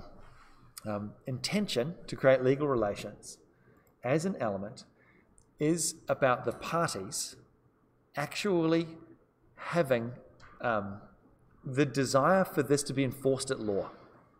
The two parties have to have this. And the default rule, the old rule in common law was if it was a commercial relationship, the intention element is satisfied. If, however, it's a family relationship, it is not satisfied. That is the old rule. The cases are Balfour and Balfour, to Balfour and Balfour, and Jones and Patervarden. In those situations, one involved husband and wife, another involved a woman paying her niece, I think it was, to come and give up her studies and go and look after her. In those situations, they said that, look, by default, family relationships, not a contract. It's a commercial relationship. By default, it is a contract. But they are what's called rebuttable presumptions. In other words, you can go to court and say, look, sure, this contract I had with my brother-in-law, yeah, he's a family member, but it was a commercial arm's-length transaction. I was buying 3 machines off him for the use in my machinery business. He sells machines. That's his business. This is a commercial transaction. Your Honour, we would like that presumption to be rebutted. All right, as a result. But the person bringing the action has to do that. Kind of unfortunately, the Australian High Court, in a case called... Sorry, just a question. Yeah, sure. Sorry, so just to clarify, yep. If commercially the intention is satisfied, then... If it's a commercial transaction, by default, yeah, the intention element is satisfied. Tick the box. It's going to be satisfied. If it's a commercial relationship, yep. And then if it's a family... By default, it's not satisfied. No contract. If you have a bet with your younger brother for him to go and do... If we have a contract. Again, it's not a contract. It doesn't satisfy one of those 7 elements. Intention to create legal relations is one of the 7 elements. By default, if it's a family member, it is not a contract. So brothers can't do... Well, kind of. It's what's called a rebuttable presumption. What that means is that the person seeking for it to be a contract needs to go to court and convince the judge that in this particular circumstance, we did intend for this to have legal consequences. When I made this bet with my brother, Your Honour, we did want... That bet sounds silly, but... I bet does sound silly. My sister and buying the boat, for example, going back over here, if you're my sister, I'm your brother, I've sold you my boat for $8,000, you haven't paid me the $8,000, by default, it's not a contract. I got no remedy in contract law. That's not good law. Isn't it? What would it be deemed? No, the writing part again, because what happened actually is that it's a presumption that can be rebutted. One of the ways you can do that is to actually look, did we actually go and enshrine this in a document that says we intend for this to have legal consequences? That's a good piece of evidence to rebut the presumption and say, actually, Your Honour, yes, we know normally this family relationship thing would mean this is not a contract, but in this particular circumstance, I've got this information, this piece of evidence that says it actually is. All right? I'm rebutting the presumption. And what the court said in Imogenes, they actually said, look, Imogenes and the Greek Orthodox Church of South Australia case, it's a High Court case, 2002, they said, look, this presumption actually doesn't even work in Australia. It doesn't work at all. And it's a little iffy area of law because that's what the High Court said, but all of the subsequent cases have just ignored it. They've basically just said, that's nice. It's nice and all that you don't think this is a presumption, but the presumption works very well. Family relationships, by default, how would this be construed at law? As a gift. I'm giving the boat to my sister because that's what people do when they're brothers and sisters. They give each other $8,000 boats, clearly. Maybe they do, maybe they're not. And the High Court was saying, look, really it's a question of degree. If I gave you a toy boat, a $100 boat, all right, clearly that's going to be construed as a gift. Well, again, coming back to the point down here, it's not determinative. In other words, it's not going to absolutely make it a contract, but it does tend towards arguing that it is, that the parties did intend for this to be an arm's length transaction. What are some other things that the courts might look at to try and work out whether or not we actually intended this real contract? What things? Witnesses? Yeah, that is, although that said, sometimes we're not disagreeing about what we said. It's this. We look at what the amounts were.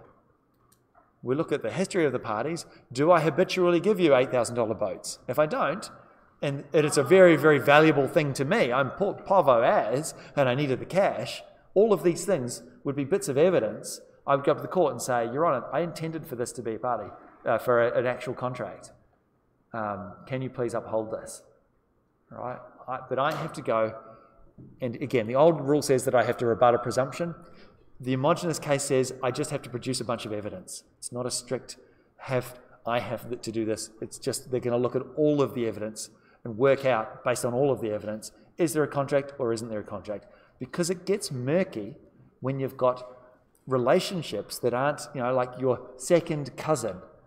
I mean, how many of you know all of your second cousins? I couldn't name any of mine. And you're having sometimes you could have a relationship with somebody, a commercial relationship. I'm selling him this machinery. Then you find out that we're actually related. These things. And so that's what the High Court said, that look, it's not a strict rule. All right? The English courts say that it is. If we're a family member, it's a rebuttable presumption. If we're not, then if it's a commercial relationship, it is. But the Australian court says it's just a continuum. Okay, that's the key thing that we have about intent. So I'm going to fix that slide and plop it up, and I'll send you guys a link to something that I've written for the other class. So I hope that was useful. And I'll stop the recording now. Yeah.